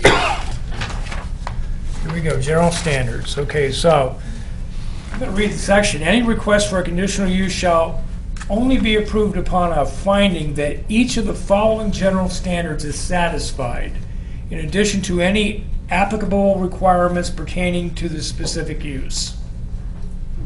And there are no applicable requirements for the specific use. It's just A through G. So the first one is, the proposed use will be consistent with the intent and purposes of this zoning code and the vision, goals, and recommendations of the Yellow Springs Comprehensive Plan and Vision, Yellow Springs and Miami Township. Bill, is it consistent with the intent and purposes of the zoning code, etc.? Well, I believe in that what we have here is an educational institution in a, what is it, E1? It's EI, Education Institution. Okay. And while one of the benefits to the college is that it will provide them with some power, it also will give the college a format to lead in education, which is really its main purpose. So to that extent, I do think it may. Okay. Tim? I agree if it's used as a learning tool, as a futuring, so as potential career opportunities for students, that is the true goal of it. I approve of that, yeah. Okay. Jerry? I'm looking at it from a zoning code, whereby as part of the zoning code, there is conditional use application, and the community is invited to express their concerns. And I think the project has satisfied the concerns. Okay. Chris, still? There's sort of two issues. Number one, regarding the zoning code, I am satisfied that the proposed solar array does fit into the zoning code as an educational tool. As the applicant said, it's not just a power plant, it is an educational tool for this new curriculum that they're developing. Regarding the comprehensive plan and the visioning documents, I realize that there is some competing language in there regarding the value of open space in the village, but there's also language in there to support the college as well as alternative energy sources, and so it's a bit of a, well, as I said, there's competing language in there, but overall, I think the stronger argument is for the college solar array fitting in with the comprehensive plan and visioning statements. Okay, thank you. Chris, I totally agree with you. I've gone through this and I see it both ways. It's the comprehensive plan, the visioning statement is weighted down with this promotion of alternative energy. But it also points out, about the idea of conservation and open space. I opened up the comprehensive plan today. I mean, it actually specifically mentions the golf course as open space. If you read very closely, though, and this is sort of where my decision comes in, if you read very closely to that, they talk about open space that's owned by private people or institutions, let's say. And basically the recommendation there is to make it accessible to the public. I mean, it's still in a section where they value the open space, but that specific section there, it's about making that area accessible. Yeah, so if I've got to weigh these two, they're both there. If I got to weigh them to weigh both of these, I've got to come down on the side of alternative energy. So I guess the question is, Are we going to vote on each one of these? I think it's a good idea. Okay, so we're going to vote whether, If you could read off the number, it's 1262.03. Are you on A? okay, this is 126203A. Okay. Does it meet this criteria? And you call out the vote. Okay, so I'm calling out, and you're giving me a yes, it does meet these criteria, or no, it does not meet these criteria, in your opinion. Toby? Yes. Sims? Yes. Till? Yes. Bepko? Yes. Strewing? Yes. Okay. B, the proposed use will comply with all applicable requirements of this code except as specifically altered in the approved conditional use. Bill? Well, one of the things that we're going to have to alter is the fence height zoning requirement as a part of this. Because it just makes sense from a security standpoint. But otherwise, I think it does. Okay. Okay. Tim? Again, the fence is pretty key as far as safety and security. Were you interested in the setbacks at all? Worried about the setbacks? Well,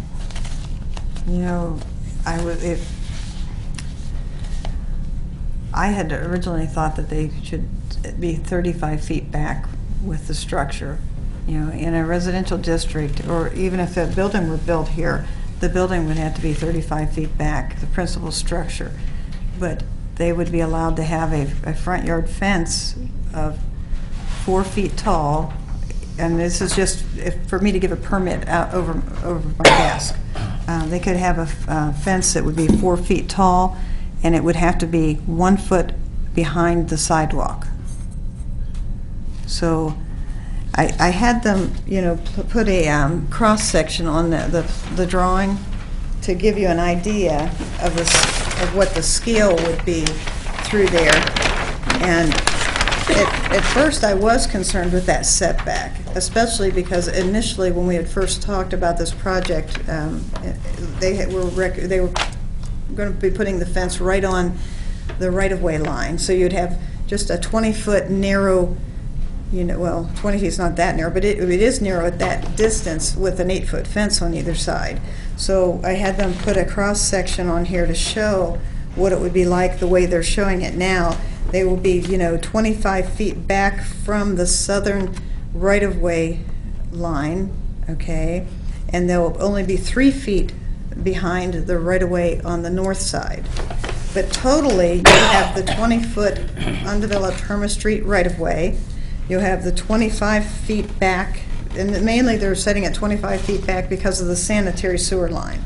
Otherwise, they probably would have gone with the 3 feet back. They're coming up with the 3 feet because for every foot over 6 feet, they have to be 1.5 feet back, but that only really applies to the side property line. The code itself for fences says 1 foot behind the sidewalk, and the sidewalk is usually right up against the property line, so you'd be talking 1 foot behind the property line. They're providing 3 feet on that north side. So all in all, you have the 25 feet on the south side, you have the 20-foot undeveloped right-of-way, and you have the 3 feet on the north side. So you're going to have 48 feet, and then the 8 feet fence. So it would be really up to you. They did put some people in scale here, but they have them on the inside of the fence. But you can sort of imagine that scale of a person that's 5 to 6 feet tall. Through that corridor. Okay. So zoning-wise, it's not the setback that's an issue because you could put a fence 1 foot behind the property line, but that would only be at a 4-foot height. But we have the authority to vary that. Yes. Okay. All right. Where are we at? I started that. Yeah, I agree. on B, Jerry? I agree with both, but since we have the authority to go higher. That it complies. It complies with the applicable code requirements. Okay. I just want to clarify, we do not have to specifically alter the setback requirements. It's only the fence. That's true. Okay, good. Because if we have to specifically alter the setback requirements, let's do so. Right. If we don't need to, then fine. Okay, yeah, and I'm okay with it complying. We do have the authority on the fence. So, yeah, so I'm fine with it also. So let's, so this would be 126203B. All right. Strewing. Yes. Bepco. Yes. We're voting Toby. yes on the changing the 8 foot, correct? Not yet. Well, Not no, yet. we're basically just saying that it complies. Okay. Complies. It complies with B. Okay, so we'll do that. Okay, yes. Are you sure? Do you want Yeah, to 'cause- read yeah, B yeah. again? No, because I've missed, we're doing the conditions of approval down below, so Yes. that's next. Correct. Sims. Yes. Till. Yes. Okay. C. Now this is the tough one. This is the tough one. The proposed use will be compatible with the character of the general vicinity. Again, we're looking at it, the general vicinity is an educational purpose, and one of the benefits is that this will assist the college in pursuing that. So I would say yes. Okay. All right. Tim? So I'm in agreement with Bill. When you look at it as an education tool, that's the only way it complies with the character of the general vicinity. Okay. Jerry? I agree. Oh, come on, Jerry, you can do better than that. Okay. Chris? I agree with you, John. This is a tough one. There are several ways that this subsection can be read. A strict reading of it could almost require no construction in that in South Campus. Campus is largely 19th century buildings, and so if they can only be compatible with 19th century building, well, tough luck. They can't do anything on there.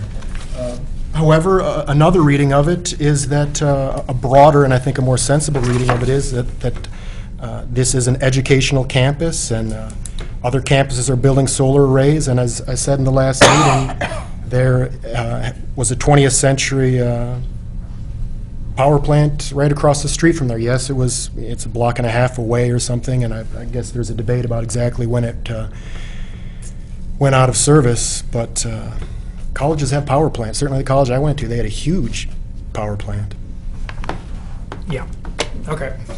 Okay. I really struggle with this. I would find myself one day waking up and saying, no, it's not compatible. And then think about it for a while, then I would say the opposite. It's very subjective. If you look at it in the E1 district, in the educational district, it is compatible. You basically have Antioch's infrastructure, its power infrastructure. You've got the wells. You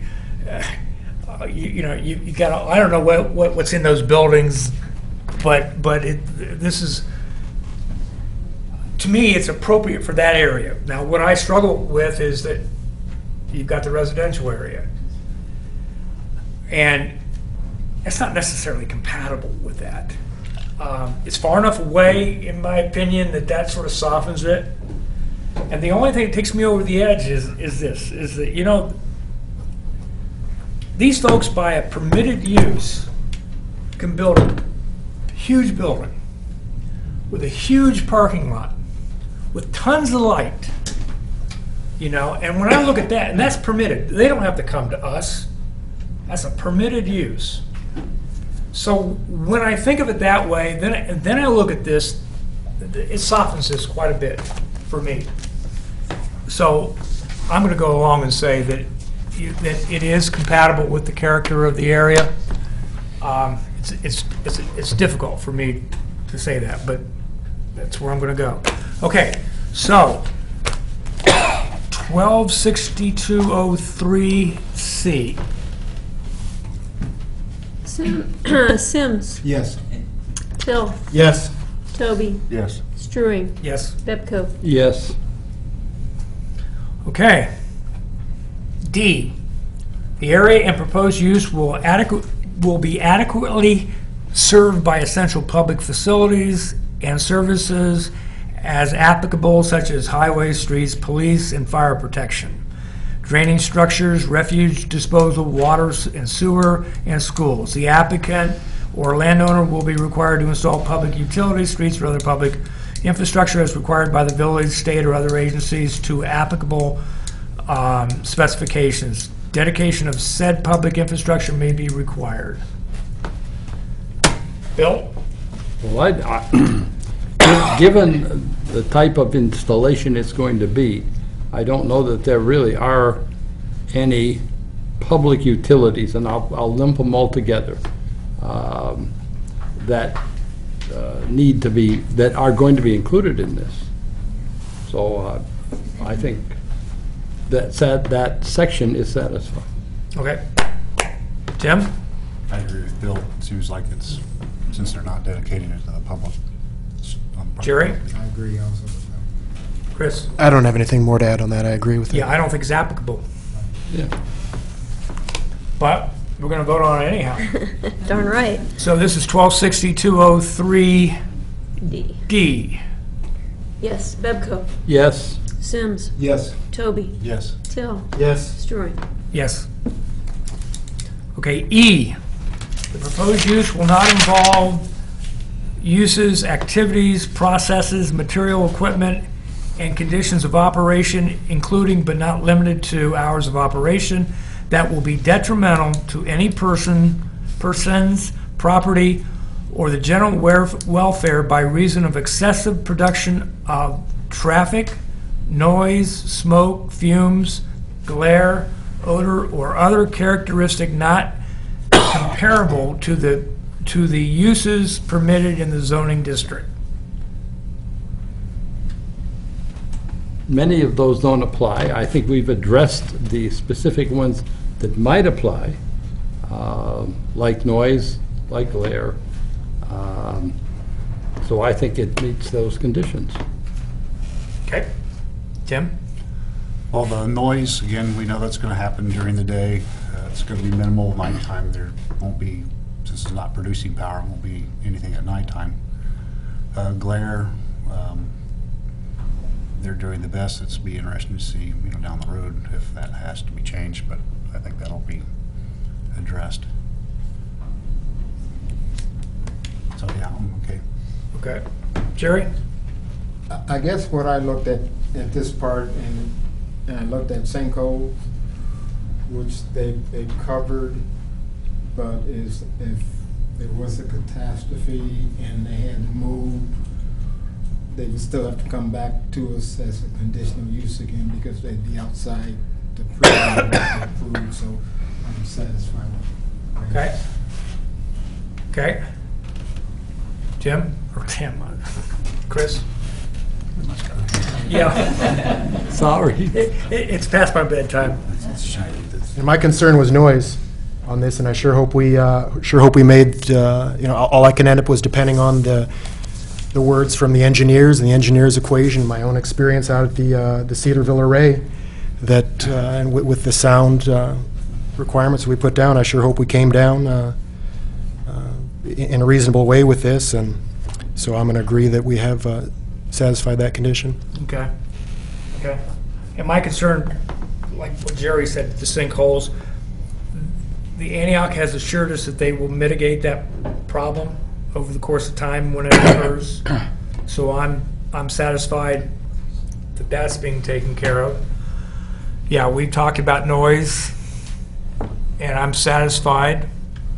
And we talked about glare. I'm not necessarily that satisfied, but it is what it is.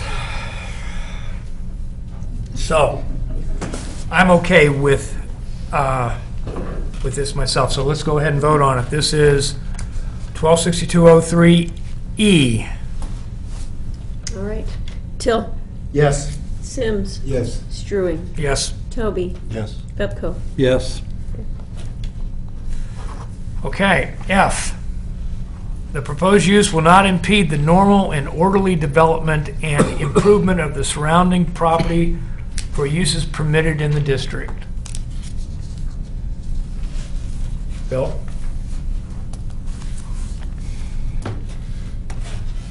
Well, I'm not sure how the college would use it, since they own the property on 3 sides, and the public has the street. I'm not sure how that applies. I'm sorry. Okay. Tim? Yeah, I kind of agree with Bill. It doesn't seem to really fall into what we're, since it is all enclosed on the property, so. Okay. Okay. I agree. You okay with it, Jerry? Okay. I agree. Nothing further to add. Yeah, I think the way I look at it is, even though they did not do this in a timely fashion, I'm talking about Antioch, they do have a master plan. You know, we had a presentation, and so they do have the master plan, so we know sort of the order of that area, so, I think it satisfies. I think, I'm okay with F. Okay, 1262. Vote. We are going to do this. 126203. Okay. F, got it. All right. Bevco. F. Yes. Toby. Yes. Sims. Yes. Till. Yes. Strewing. Yeah, yes. Okay, the last general standard. The proposal will not block sight lines from the right-of-way to existing signs or windows on the front or side of a building. Doesn't apply. There are no buildings that are there. Okay? No signs. Okay. Okay? I agree. Agree. It's not an issue. And I agree. 126203G. Till. Till. Yes. Bevco. Yes. Sims. Yes. Strewing. Yes. Toby. Yes. Okay. Okay, now we're going to move on to 126404. This is conditions of approval. Now, I hope, go ahead. What? I hate to ask, but can I get a 5-minute break or a 2-minute break? We certainly can. It would, let's do a 10-minute break, huh? 5-minute break. Max, you can have a 7. 5-minute Wanna go to break. 7? Go for it. I know I could. Okay, we're gonna get this thing going. We're in the conditions of approval phase, and I want to bring up 2 things here that were articulated tonight, and this is about whether there are certain studies that Planning Commission may feel that are needed before we make a decision. One is a study on sound, and the other one is a study on glare. And I would just like Planning Commission just to, say whether they're concerned that we need a study, or we feel that we have enough evidence, to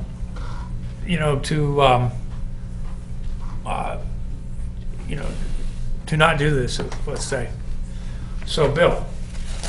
Well, I'll deal with one at a time. In terms of the sound, we know that the transformer is going to have a 60-cycle hum, which comes with any transformer, but it really is at a low limit. The potential problem is with fans, and certainly transformers can be purchased with ambient air convection cooling, because that's exactly what Cedarville has. On the back of their transformers, you will see 4 or 5 plates that are vertically mounted, and they are cooling plates. Frankly, if there are no fans on the transformers, noise will not be a problem. On the other hand, from the information which was presented tonight, it would appear that the transformers which that they're looking at will be quiet enough to meet all of our requirements. Okay. On the glare issue, unless there is some change over time with the reflectivity of the panels, I can't imagine that we will have a problem. Those two things, from my perspective, are satisfied without any further studies. Okay.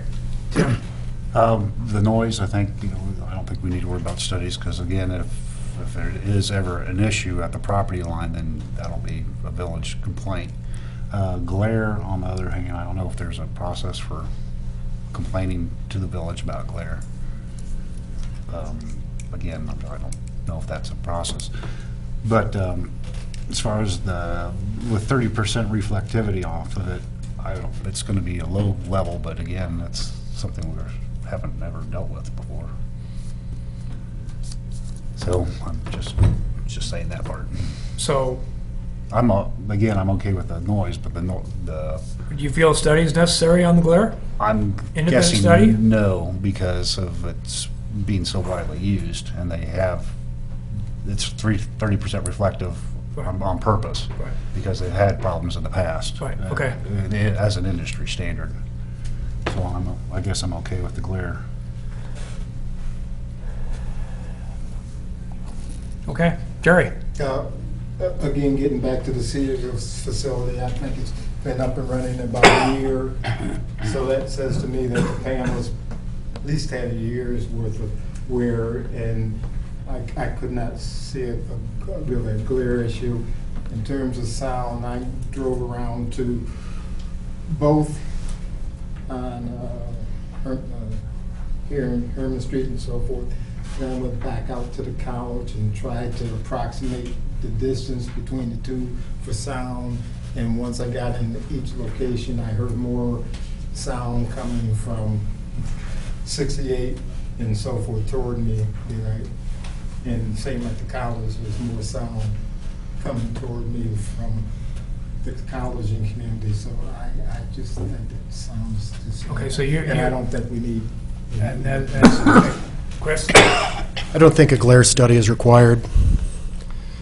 Noise I really had to put a lot of thought into, because I love peace and quiet personally, and there's specific village statutes about noise. However, it's 180, 190 yards to the closest houses, and I've been assured that it won't be a noise issue, and so I don't think we need to require a noise study. Okay. Okay. And as far as sound is concerned, you're right, the village does have an ordinance. Disturbing the peace. As I recall, I think they just barely meet it though, or they're 45 dB. Okay. Well, So Bill's the engineer. Doesn't sound diminish with the square of the distance? Oh, yes, it does. Yeah. Yep. So it drops off very It's quick. not a linear by any means. Okay, so in the end, I don't think I'm going to ask for a study in either area. Okay, the next thing is that one of our conditions obviously will be an 8-foot fence, or we'll I suppose part of our process, we by approving this, we approve an 8-foot fence. Okay, there is a how about a dismantling bond? If technology changes, and this facility ends up not being used, or Antioch doesn't have the success that we expect, and there's a problem, do we feel that we need to require a bond for dismantling if it becomes an eyesore? John, can you explain to me and perhaps some people, other people here, what exactly you mean by a bond? How would that work? We recently approved a conditional use for a mobile cell phone tower behind the Bryan Center, and they posted a $40,000 bond to cover any eventuality that the company went out of business, technology changed, the tower became disused, then we have a guarantee that we can pay the cost of removal. And so the question is, if the company fails, if the college moves, whatever, any eventuality that the field no longer, the solar array no longer serves its purpose, how can we be guaranteed it won't stay there as an eyesore? Okay. So would this be requiring, with the bond would be that the village would dismantle this, or the bond would be that a third party would dismantle it? I believe it would be a third Oh, they'd party. post the bond with us, but then we would contract with somebody to do the work. Can't talk. I kind of look at this, if, you know, we're looking at this particular piece of the property of the college. They've got buildings and they've got other things. In our approving this, we say it meets all the requirements. Would we require them to start tearing down buildings and so forth? I think the answer is no. I think if they did go out of business and they decided to sell, there would probably be some conditions put on at that point. But and if technology changes and this becomes obsolete, then, you know, if they wanted to make a change, that they'd come back to us again for a conditional use change. So I'm not inclined to want to put a bond on this. Okay. Tim? I see Jerry's points, plus, like I say, we don't require buildings to be torn down unless they become an eyesore or a safety hazard. So I think I kind of agree with Jerry on that. Bill? The real problem is technology, and what it's going to do in the next 10, 15, 20, 25 years. It's impossible for us to really know the future along that line.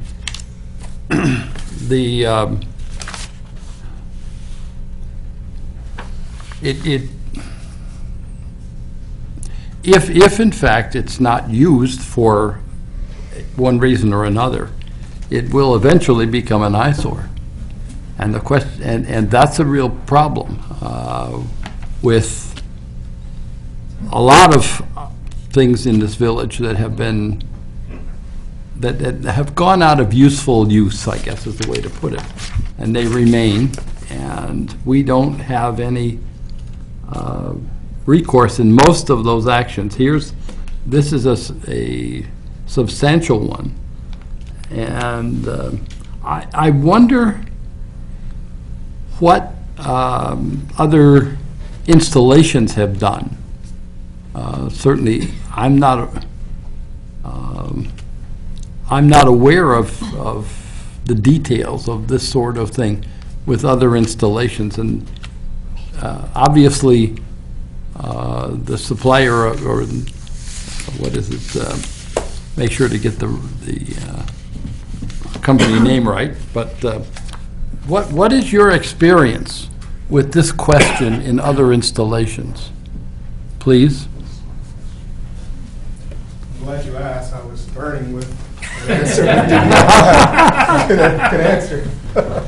There is a private contract pending with Antioch College that clearly states end-of-life contractual terms. And those terms say that either Antioch can decide to in the contract after 25 years and ask us to remove our equipment, which we will own throughout those 25 years. Option 2 is that they can buy the system from us at fair market value, in which it becomes their property, or they can renew for another 5 years with no more than 30 years allowed, because the IRS values this property to have a 32-year asset life. And so those are the options. And so we are contractually obligated to remove the solar array if after the contract period they don't want the system any longer. Yeah, so if they elect not to renew with you, yes, you can't go into business selling this to the village. You have to remove it. We have to remove it. So, and if for some reason we are in breach of contract, then they have legal pursuits to make us remove it. Okay. I think that resolves the question, at least in my mind. We have consensus here? Okay, okay. No. Well, then it looks like, I mean, anybody have any other ideas regarding conditions? I mean, I think in the end, there are no conditions. Oh, there is the one about the 8-foot fence. We're going to change the zoning code No. in this application. No, you don't, my understanding is you don't need to do so. You have the authority to permit that 8-foot fence. Okay. Right, by this process, we. Oh, okay. That's a, So, right it's now. automatic, okay. There are no conditions? Okay, then I've got to read this statement here. It says, before we entertain a motion on the application, I believe Planning Commission has heard all the information, and that the information contained in the record of, and the information is contained in the records of these proceedings. With that said, members of the commission, are each of us prepared to consider the application currently before us? And I guess the answer is yes. Yes. Okay, do I have a motion? I'll make the motion again, that we accept this conditional use, for this project as a conditional use on the property. I think that's the way to phrase it. Would that Or be correct me. sufficient? I'd say approve rather than accept. Oh, approve, that's true, we are approving it. I second it if it's written correct. Okay, then we need to have it read. We're having a sign from somebody outside. Okay, so, just to clarify, my understanding is you've already approved the site plan. So Right. in approving the conditional use, it's assumed that the site plan is thereby Well, the site plan has those conditions. attached, right? Right. So And this is the Do we conditional need to use. repeat the conditions attached to the site plan, or can this be as simple as approving the Right. conditional use? Yeah, I think that's Yes? fine, because they've already voted on the site plan and made those conditions. Okay. Okay. So the motion is to approve this project as a conditional use on this property as indicated in the site plan.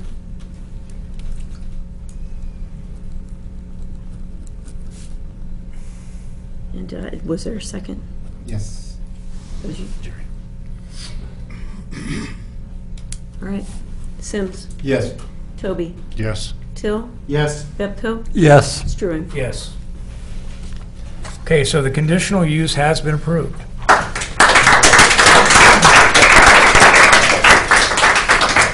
Okay, gang, we've got some agenda planning. Is there any reason for us to meet next month? Please no. Yeah, I mean, unless something comes up, we're not going to meet next month. Yeah, I don't have Okay. anything. You don't have anything current? Okay, that's it. So, we need, Can I say something? yeah, Being that I was a stand filling and so forth, I have to admit, I was really impressed with how you guys went about making your decisions and again, seeing you actually go out and look at stuff. Yeah. Well, Jerry, I'm impressed that you did your homework. You know, you could have sloughed off. You did your homework. There you go. Okay, I need a motion to adjourn. I'll make a motion to adjourn. Do I have a second? I'll second. Okay, all in favor? Aye. Opposed? Okay, meeting's adjourned. There you go.